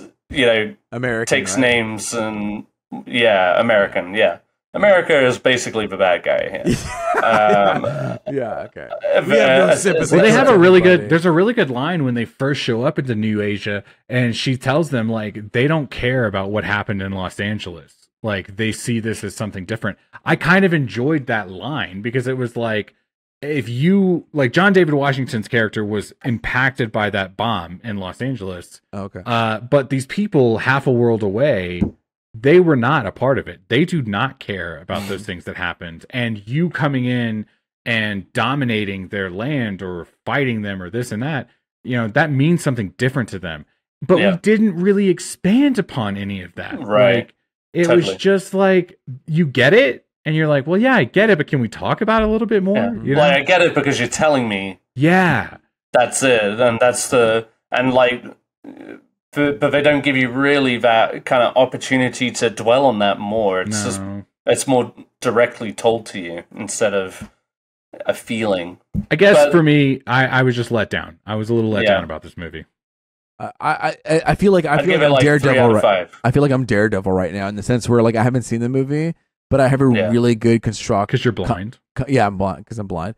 Because I have a good construct of this movie, and I guess I'll just wait for it to come on streaming whenever I'm drunk, and I'm like, you know what? I just want to watch like a movie that's like not good. I'll tell you this, Luis. Because it's a visual experience. Do you know what I'm saying? I don't like to be this It seems like a visual experience where you can kind of enjoy. I wouldn't call that concept and lore. No. Yeah, but it's also a movie where world building. But it's also a movie where you're auto cruising a little bit. Do you know what I mean? Like you're auto cruising where like the thoughts of like, listen, I know where we're going next, but what's happening is very beautiful. Yes. Okay. Yeah, totally. I think you'll feel the same way we do, honestly, at the end of that movie. So I feel pretty confident about that. We talked a lot about the creator. Listen, before we talk about other stuff, no, I love it. This is a really great exercise of just kind of me asking questions and seeing how, being able to predict what's happening. I want to talk about Wes Anderson for a second. Let's do it. Wes Anderson came out with 4 new shorts, probably like a week ago, I think. And I don't know if any of y'all saw it, but I saw all 4 shorts. One was released one day, and then the day after another one, a day after another one for a week. The first short was 40 minutes long, and the following 3 shorts were 20 minutes long. They had to do with Roald Dahl's shorts themselves, and each story was an anthology, so it would kind of recap or do a different story of Roald Dahl's story. His famous, obviously, being BFG, the big what is Friendly Giant? Thank you, Friendly. The big fucking giant. That's not right. That big fat giant. BFG, also one of Spielberg's not greatest movies. But yes, Fantastic Mr. Fox. Fantastic Mr. Fox, of course. So he already has a liking towards Roald Dahl. I watched the shorts, and listen, I'm telling you, Wes Anderson has entered into a new phase of his filmmaking. We started to see it with what's it called? The French Dispatch. Thank you, Ed. I love you. The French Dispatch, Ed, baby. And we had this conversation a few months ago. Exactly. No, and the French Dispatch, and then also Asteroid City, and now we're seeing this in full fledged with his Wes Anderson shorts, and the concept that exactly. And what's happening here is it's storybook telling come to life, and if you watch it, characters will basically read it as if they're reading a book. But sometimes when they are explaining something that happens in the story, they don't show it on camera.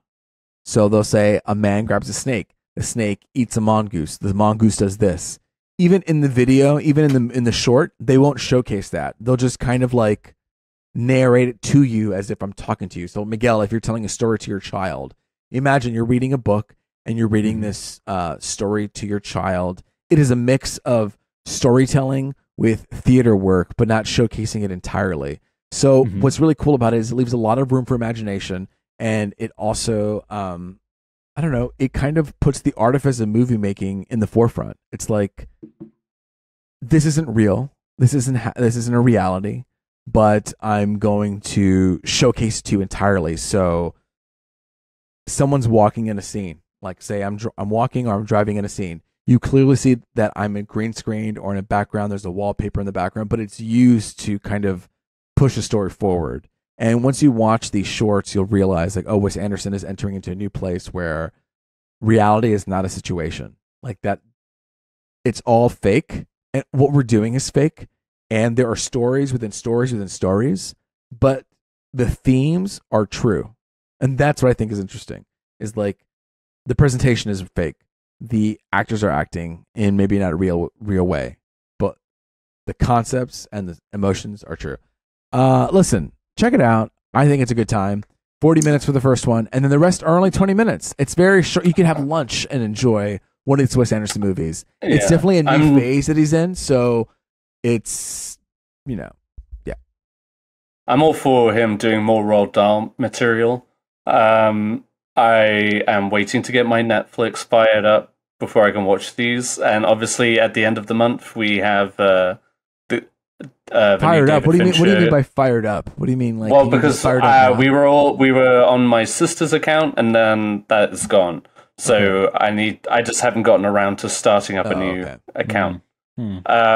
But yeah, I like David Fincher's The Killer coming out at the end of the month, and then this as well, on top of other things.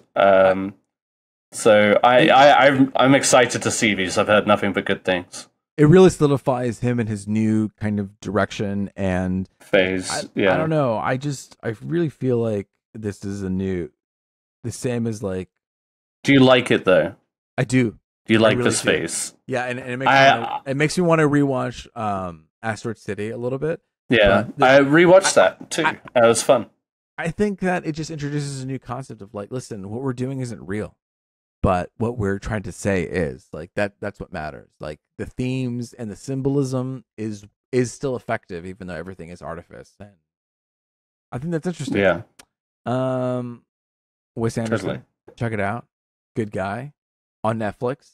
Another thing on Netflix is No. What do you mean no? No, I was gonna hold. We're running long. I would like to hold my next one because I'm not done with it yet, and I'll be done. I'll be done closer, and I'm about to.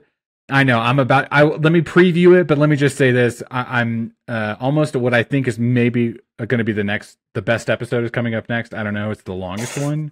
Yeah. So I know. So I'm hyped about it. So I don't want to give too much away, but I just. Tell the season. Tell what show you're talking about, because yeah, let me make it clear to everyone else who can't read our notes. Miguel has been watching Paw Patrol, and it's fucking that's wild. right. The way fucking Marshall shows up in that bitch with a fire truck, you guys wouldn't even know. You wouldn't even know. Luis doesn't even get this content right now. Okay, so I am. I've been given a lot of flack recently because I'm anti Netflix, but I'm hopping on Netflix recently. Okay. It's spooky season. I'm gonna go ahead and just say it right now. We got exactly 1 season and then 4 episodes into season 2 of Lost, and Kristen goes, "I'm a little burnt out. We got to watch something else." And I was like, "Motherfucker!" Okay, so she was like, "Let's watch something spooky," and I said, "Okay, well, everyone talks about this one show. Let's do it." Okay, which is and I'm on say Netflix. the name. Say the name. I'm on Netflix and I'm watching The Haunting of Hill House. Okay, let's go. All right. I've watched that show twice. I'll say this, and I could see why. I'm going to get Sarah to watch it this Christmas? This Christmas. Father Christmas has brought us this spooky tale. I'm finally watching Haunting of Hill House. Listen, I remember when it first came out. Ed and shout out Mike Lindauer. Both of you guys were talking about it. I don't do spooky seasons. I don't do spooky season too good. God. Oh man, mother. The Haunting in Hill House. Obviously, every year, Mike Flanagan makes a lot of movies on Netflix. And this was kind of his first way into it. Haunting of Hill House. Then he did Haunting of Bly Manor, and then he did Midnight Mass. But Miguel, you're doing Haunting of Hill House. Hill House, and like I said, I don't do spooky season too good. Okay, but you know, I was talked into American Horror Story. So I said, okay, I can do like a serialized TV spooky season.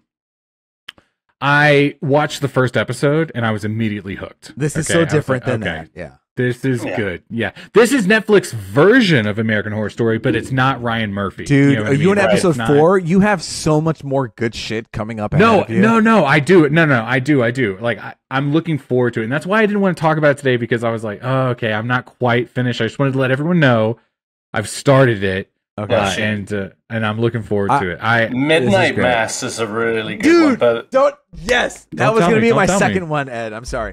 I was going to say No. Haunting Hill House, and then Midnight Mass, and then I would say Haunting of Bly Manor, and then don't watch Midnight Club. But like, what blew my mind is that the sequel, Haunting of Bly Manor, is like relatively. I'm getting liked all of a sudden. I don't know why that happened. Well, how did that happen? Did you do that, Ed? No, I don't know what that was. Not intentionally. Wait, what do you mean not intentionally? All of a sudden, I got bubbles, a thumbs up in what I was saying. Yeah, what the fuck? Shout out Riverside. Okay.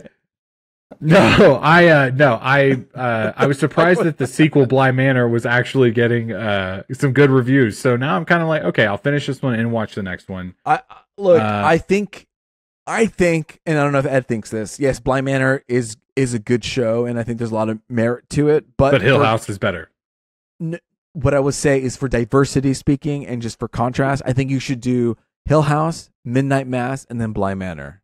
Okay. And I don't know how Ed feels about that. Because if you go into Bly, no, I agree 100%. Because you're gonna inevitably go into Bly Manor thinking that it's gonna be equal to Hill House, exactly, and it's not. Got it.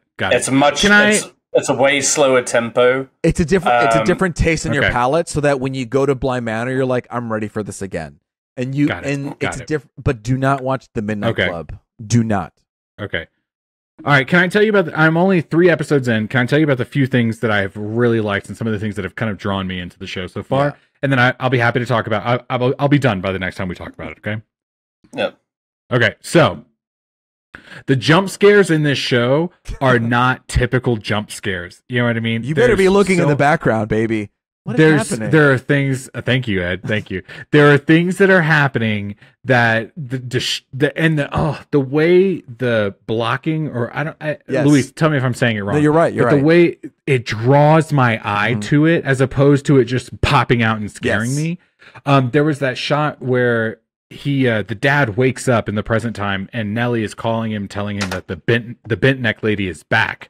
And he sits up immediately. They have this very intense conversation. Okay, go to so-and-so's house. I'll meet you there. I'm getting up right now. And he turns on the light in his closet, and just the baggage, just the luggage sitting on the top shelf gives you a little bit of a scare, because you're like, what's coming at me? And it's just the way I'm like drawn to things and scenes. It's that atmosphere. It builds, I knew it's constantly building. In the very first scene of the show, the twins in their room, I knew a scary thing was going to pop out. But when it happened, I wasn't ready. It's aware of that too. It knows where you're looking at. Do you know what I mean? Like it knows where the audience is going to look. And so it takes advantage of that. Like the luggage thing. It knew you would look to it, and it's just luggage, but it still scares you. And so when you're not paying attention, I mean, I don't know. I remember when this first came out, there was something on the internet where it was like, 58 ghosts you didn't realize were in the background. And so when you watch this show, you'll realize, like, oh my God, is that something in the background?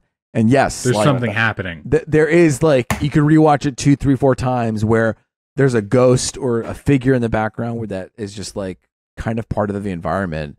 But yes, they are playing with composition, with framing and things like that. And the other thing that I can hear myself. The other thing, it's fucking throwing me off. Hold on. Muted. So the visuals are very striking, but also the poignant moments are really dragging me in. These are a couple of things that, like, structurally I think are a little silly. Like, spoiler alert: one of the siblings dies, and one of the other siblings is a mortician, and she's like, "No, I'm gonna embalm my sister." And it's like, okay, that's kind of don't play with those lights, please. Thank you. My son's still awake. I was like, that's kind of whatever, that your sister has to be the one that does that, and I felt kind of strong, like the way that everyone around her was reacting was, you shouldn't do this. I was like, yeah, you shouldn't do this. But my God, they know when to flash back at the right moments. She is laying on the slab dead, and the mortician sister is doing the makeup for her to make her look more realistic. And they cut to that sister on her wedding day doing her makeup. And I was just like, oh my God, like tears started flowing. Because it's just like, I mean, just how beautiful of a moment that was to be the sister to your sister. You're doing the makeup. You're making this big day so magical for you. And if you think about it in a timeline, I mean, how many more days happened, and then all of a sudden she's doing the makeup on her corpse. Yeah. And it's just like, oh my God, that's so sad. I have a son. I really react to the Luke character, because he's sitting there, he's not being listened to. He grows up, and you see him, and he's a drug addict, and you realize that Nellie is also kind of troubled, and you're like, why are these kids so troubled as adults? Oh, why? Because of this fucking childhood trauma that's happening. It's blowing my mind. What's great about this show too is that it takes, like, each episode focuses on each character. So, if you're like, okay, we're going to talk about this character, but then it revisits things that you've already seen in the past, but from a different perspective. I like that we're seeing this same moment through like 3 or 4 different characters' perspectives, which is and it gets you excited to be up like on the which person time are and we going to everything. do next? Yeah. Yeah. One thing I really loved about it is that it just really grounds the haunting element to it. It's not just like, oh, this house is cursed by spirits. And without like giving anything away, it's more of just like everything that happens is a result of something far more sinister earlier on, like, and that is a part of this story. Like the way that everything intertwines is beautiful and terrifying. Like, and that's what makes it so unsettling. It just like really just kind of roots itself into, it's just and so as it unfolds, you're just like on the edge of your seat, just like with the realization of what's going on. And listen, again, I don't without giving anything else away, I don't want to overtalk it because I'm not done yet. I will be done by the next time we talk about it. But I want to talk about a couple quick handful of things. The casting is beautiful. Yeah. I love the child to adult, and not only child adult, but the children of the parents.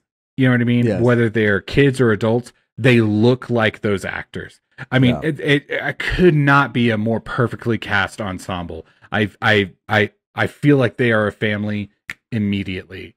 And I'm going to be real about something. Rachel Weisz, is that Rachel Weisz? Right? She's coming in. No, that's that girl that looks like Rachel Weisz. Yes. Who is she? I think she's like the significant other. You're talking about the mom? Yeah, the mom. Not us on IMDb right now. You guys hit us up on social media. We're at Punch Drunk Nerd. You guys, there's no lull in this episode. Okay, you subscribe. Carla Cugino. Yeah. I'm gonna tell you right now.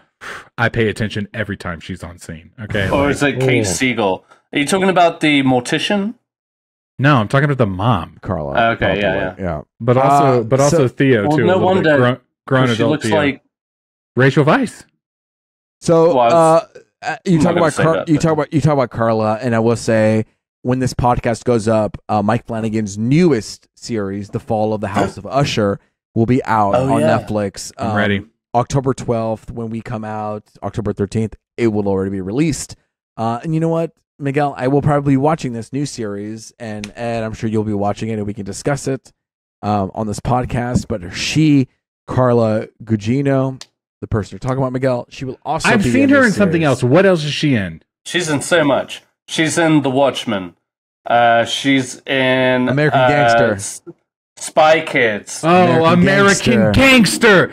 That's it, dude. Okay, she's Russell Crowe's wife. Yeah, I know, Ed. She's my wife. Okay, you don't fucking tell me that. No, that's why I think you like her so much. I get it. No, I'm having a great time with the show. I'm going to watch the rest of it. We're going to talk about it. We can talk all the spooky seasons. I want you to know that I am terrified. Kristen the other day was like, you look so stressed right now. And I'm like, because I fucking am. All right. Like, I cannot stand spooky season, but I'm trying. Okay. Okay, hold on. I know we haven't talked about it, but I put a new movie on our Plex account, and I want y'all to watch it by let's see. I didn't realize we talked about Plex on the podcast. All right, let's do it. You know what? Well, because I can't do it on the 25th because we're going to talk about Scorsese. Maybe we'll do Scorsese. I got to watch all the Scorsese movies by the 25th? You don't have to watch all of them. Just we have a ranking. Enough so you can make I'll watch the ones I haven't seen. Okay. That's the point. Because I wanted us to watch... The way you talk to me sometimes it makes me so mad. I wanted us to watch Talk to Me. That was a movie that I wanted us to watch. But I love that movie. Yeah, you haven't seen it. So maybe we'll do it November 1st, Talk to Me? The scary movie. Bring your wanky. So yeah, check it out. Haunting in Venice, Fall of the House of Usher, now being released. I haven't seen Australian film.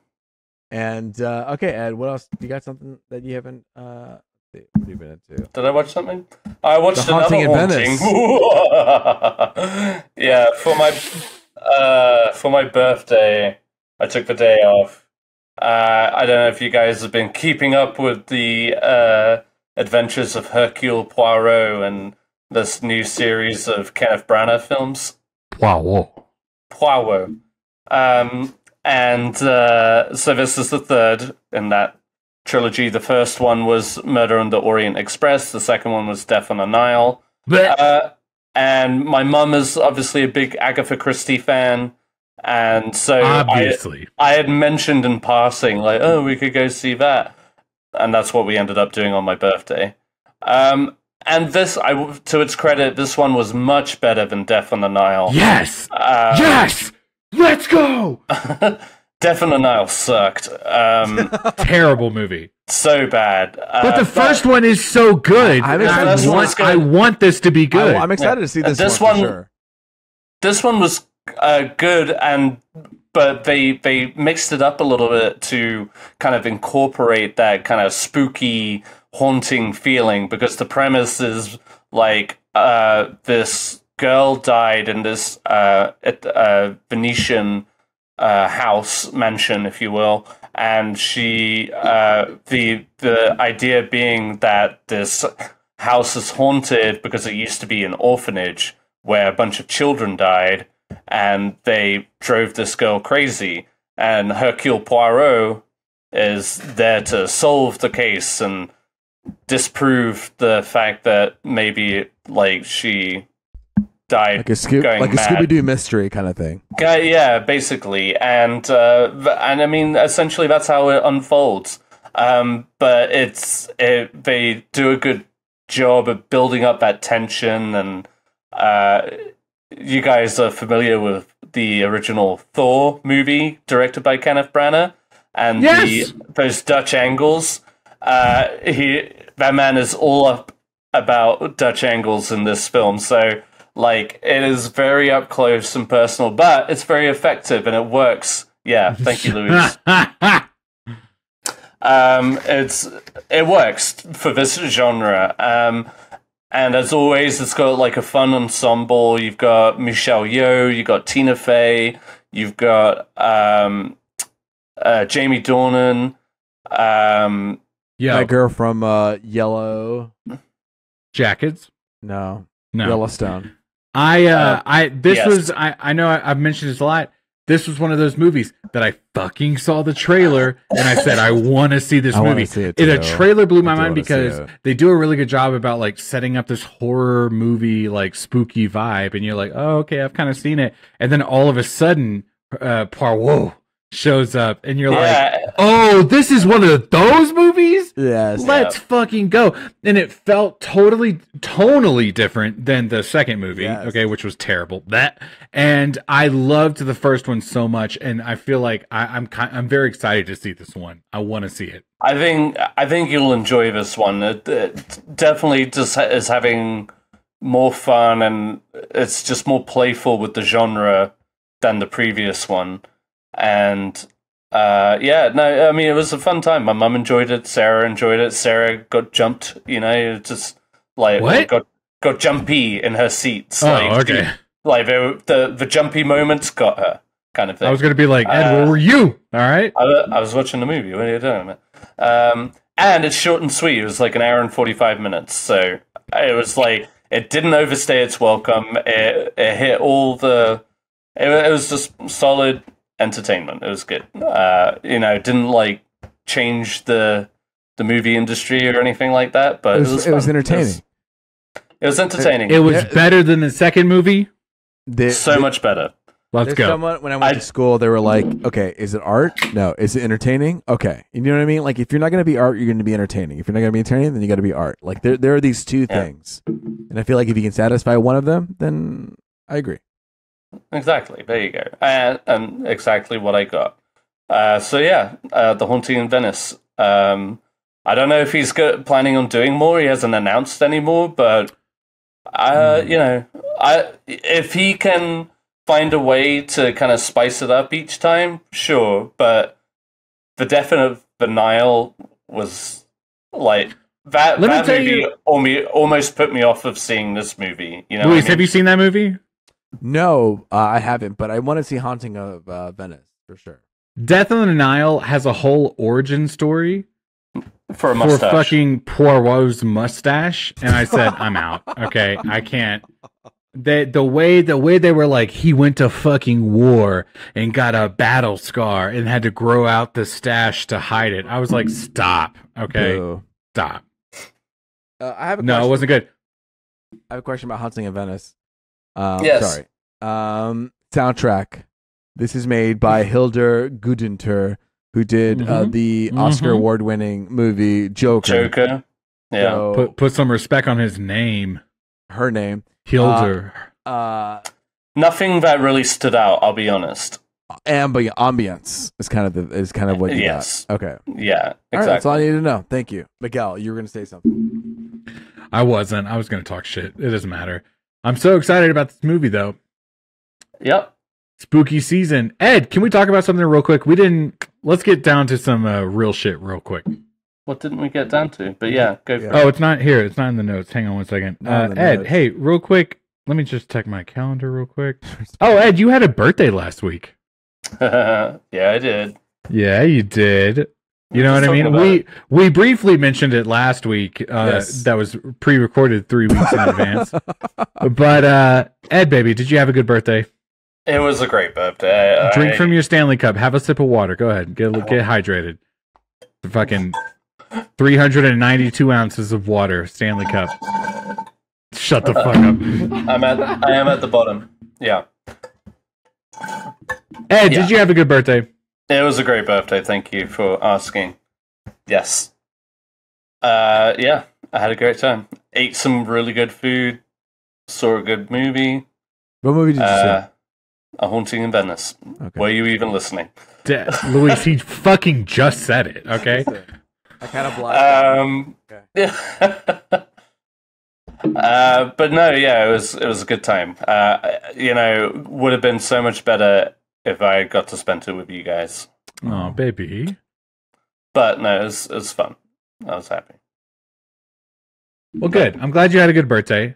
We didn't get to say it last week, but I love you, man. I hope you had a great time. Can't wait to do it. I'm looking forward to 35, okay? Yeah, we are. Luis is 37 or whatever it is. Shut the fuck up about this. You're so fucking old. I was like 35. That's old news. You know what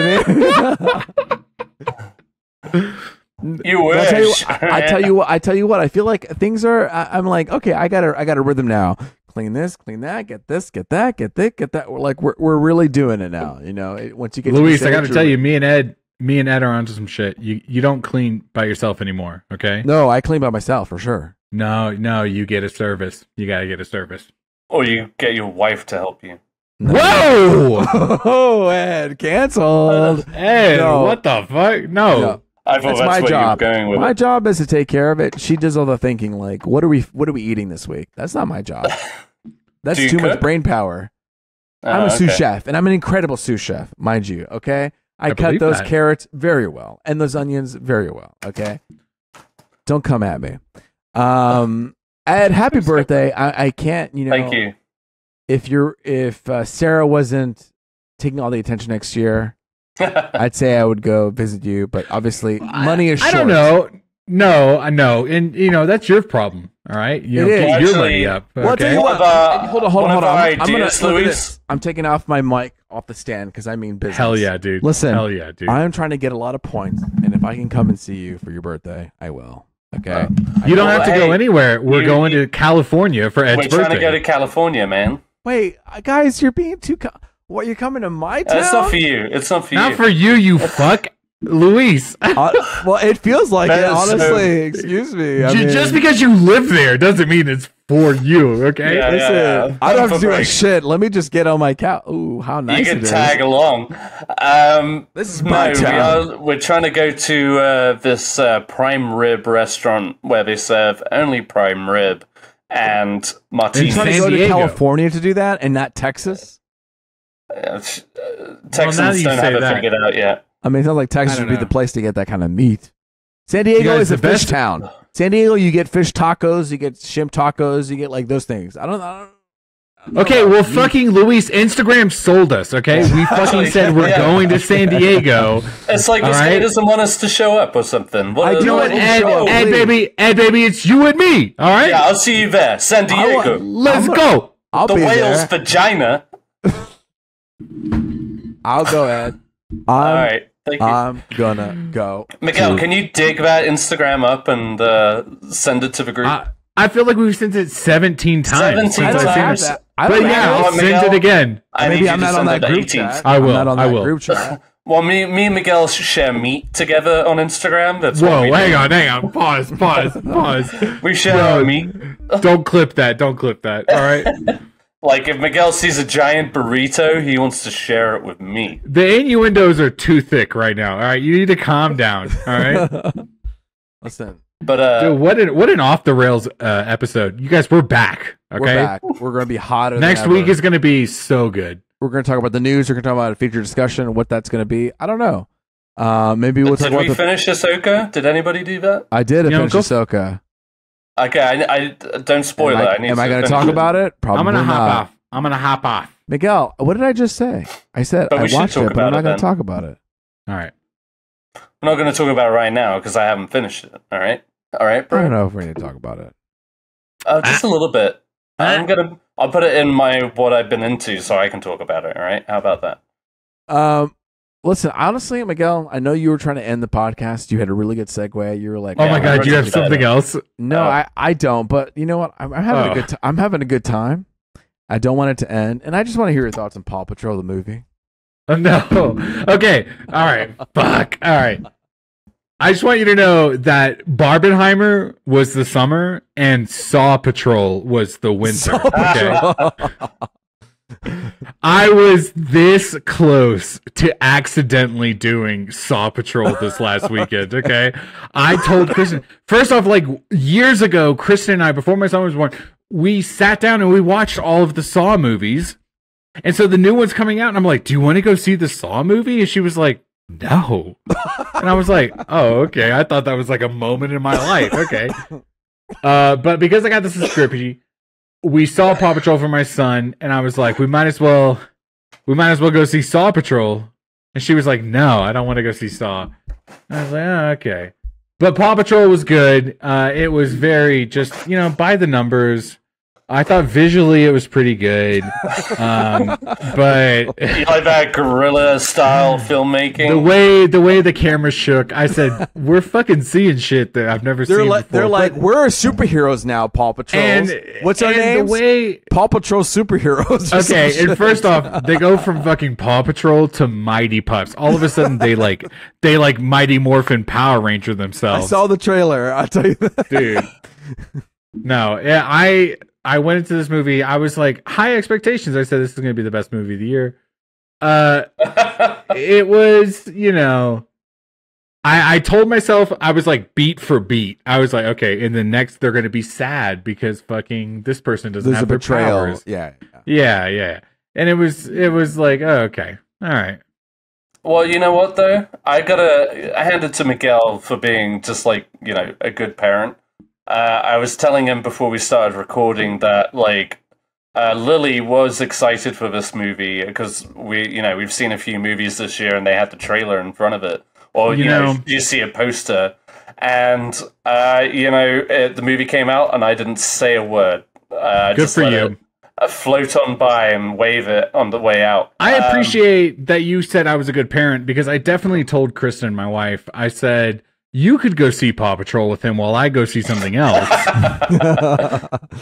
And I did that on Father's Day. I did that on Father's Day, and that was a veto. On Father's Day, you get a pass because it's your day. A little bit of a pass, but I still felt like a dick. I went to go see Spider-Man again, and I sent them off to go see Elemental, which I'm glad. I'll tell you what though. Paw Patrol Elemental, a better movie. 10 out of 10. Well, yeah, I fucking hope so.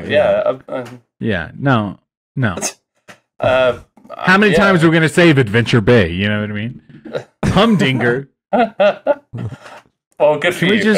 I'm sure Forrest enjoyed it. He had a great time. Good. I'm done. Can we just stop? Yeah, we can stop. Listen, I had a good. I don't want to do this anymore. No, I love you guys. Dude. I want to do this forever. But no, we have to end. Of course. Listen, we're back. We're here. We're here for it. Next week we'll talk about some news, feature discussion. I don't really know what that's going to be, but tune in. In 2 weeks we'll do Martin Scorsese's new movie, Killers of the Flower Moon. We'll also talk about the movie. We'll also do our top 10 ranking. We'll finally rank it. All the Scorsese, our favorite Scorsese movies. But until then, listen, it's been me, Luis Gonzalez, and with me has been... It's Miguel Sanchez. Dead bull. And until next time, see you later. Let me tell you, it's been really nice because now that the wedding's over, I can finally drink. And so like the last 12 episodes, I've been able to drink. And show us the bot. The bot? Oh. The bottle. Yeah. Okay. I'm going to continue the podcast because I said the podcast is over, but it's not. We had to take all the alcohol home, and a bunch of alcohol that we have left over is this Sauvignon Blanc from Crim Crawford. You didn't get to return it? Return it? Why would we return it? Who gives a drink fuck? It? Well, no, somebody said that you were any unopened bottles you were able to return. No, well, but I'm not doing that. I'm gonna just drink it all. So, but why? I've been back from. I imagine that was a lot of money, and I would want my money back. Every dinner. It's acting like he paid for his wedding. Yeah, that's right. Exactly. Listen, I didn't pay for this portion of it. Okay. But I'm gonna be enjoying the benefits of it. What I'm trying to say is, Ed, I went to Europe and every dinner I had was a bottle of wine. So now I'm back home. I'm having a bottle of wine. I'm having. You're a wino. Oh yeah. Surprisingly, listen, I'm not promoting it, but I was surprised by this Kim Crawford not being terrible. I thought it was gonna be bad. And since all the red wine was kind of drank, which makes sense because everybody's going to drink the red wine in my wedding, I have a bunch of white wine. And this white wine did me pretty good for the whole podcast. Look at it. Let's go. Kim Crawford is a standard across so many restaurants. I can't believe it. Wrong. She did a good job. You can't go wrong. She was an actor, and now she makes some wine. Good for her. Good for you. Good for America. Good for me. Guys, what are we going to say at the end of the podcast now? Dicks out. No, we can't keep saying that. We're going to get canceled. It's so aggressive. It is very aggressive. Sometimes I've had to edit that out in the podcast. I actually have a little surprise I wanted to end. I know, Miguel, you wanted to end the podcast, but can I just have one more surprise? Keep going. Let's go. Hold on. Yeah, let's go. Yeah, I have to pee, but it's fine. Oh, no, not that fucking... Oh no. Oh god, it's an Amazon package. If you go to youtube.com/@ampersand Punch Drunk Nerd, you'll see us. Luis. Okay. So I got this a long time ago, and I got it on our break. Oh my god. And we always ended our podcast this way. And what would I say?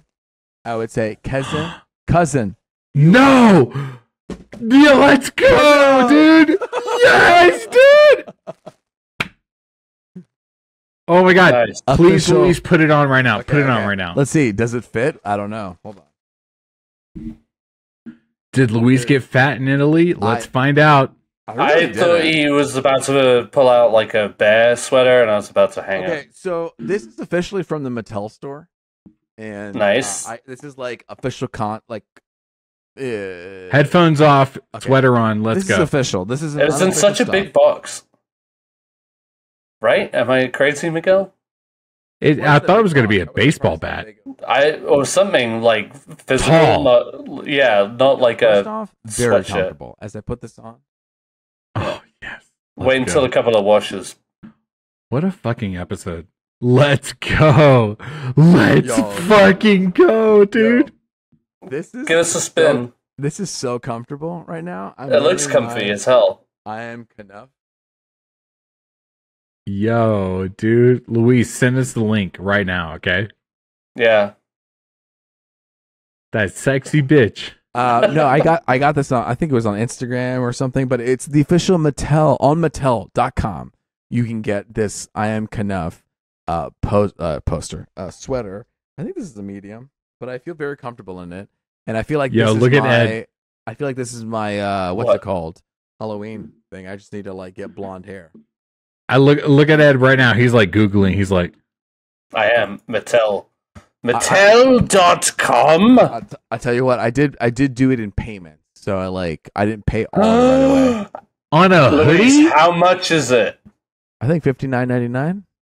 Okay. I get it. You just got married. You just went to Europe. I get it. Wait, what's the problem? Is that's expensive? I mean, that's a hoodie. What if you wanted something cheaper? It's going to be cheap equipment, cheap clothes.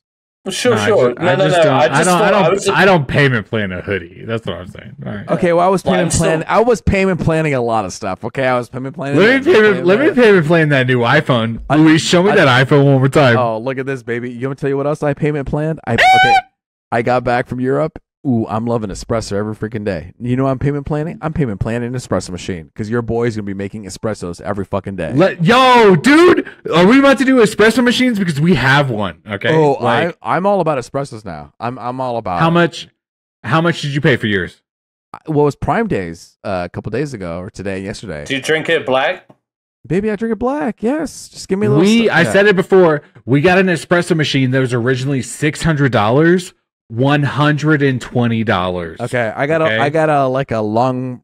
It's called a lung perlo or something like that. I don't know what it's called, but it's, I got it for like $98. I got it for $98. It's for two. It'll make two espressos, and then I got this little hammer that you push in, you squeeze it in there, and bro, you got a portafilter, and then I got little espresso cups so that it's not a big cup. No, I'm having a good time with it.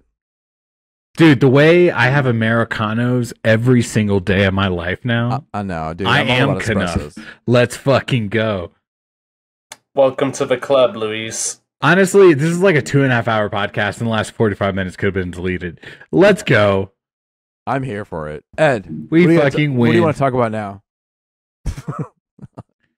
Hey, we're done. Can we end on one quick thing? Okay. And I'm a hop off. What you guys were like pretty up in arms about this Lego Miss Marvel Yes. So Lego and Marvel came out with a new collaboration where it's like every Marvel movie they come out with a new piece, and it's just like a ship from the Marvels, and it looks pretty basic. And everybody in the Lego community is pretty pissed because it's expensive and pretty basic. I mean, get in line about the whole expensive thing. It's like every decent looking set right now is a lot of money. You know what's crazy? As far as this goes, this was like $120, right, Luis? And it just didn't look very exciting. Like minifigs, great. You get 3 of them plus a kitty cat. But it's so basic. Man. It's such a basic of a ship. Like it's like I'll tell you this. No, I agree. In the movie. You know? For someone who's not into Lego, you guys sent that link earlier, and I was like, "Yep." I was like, "What's going on?" Wow, we're upset about this Lego all of a sudden. It seemed on brand. I could have texted Ed separately, but I wanted to include you so you could experience what we're feeling. And, I appreciate that. And one day, Miguel, it'll strike you. I'm Miguel Sanchez. You guys, what a fucking episode. What a good episode. I'm Luis Gonzalez. With me has been Ed Bull. There we go. And until next week, cousin, you are... Can we lose the cousin? No. Because I know what that means. Go fuck yourself. Fuck yourself. I feel like for inclusivity, we should be doing something that we can all relate to, not something that you're going to shove down my throat every episode. Cousin. No. Cousin. Let me shove something down your throat. Cousin, please. Love you guys.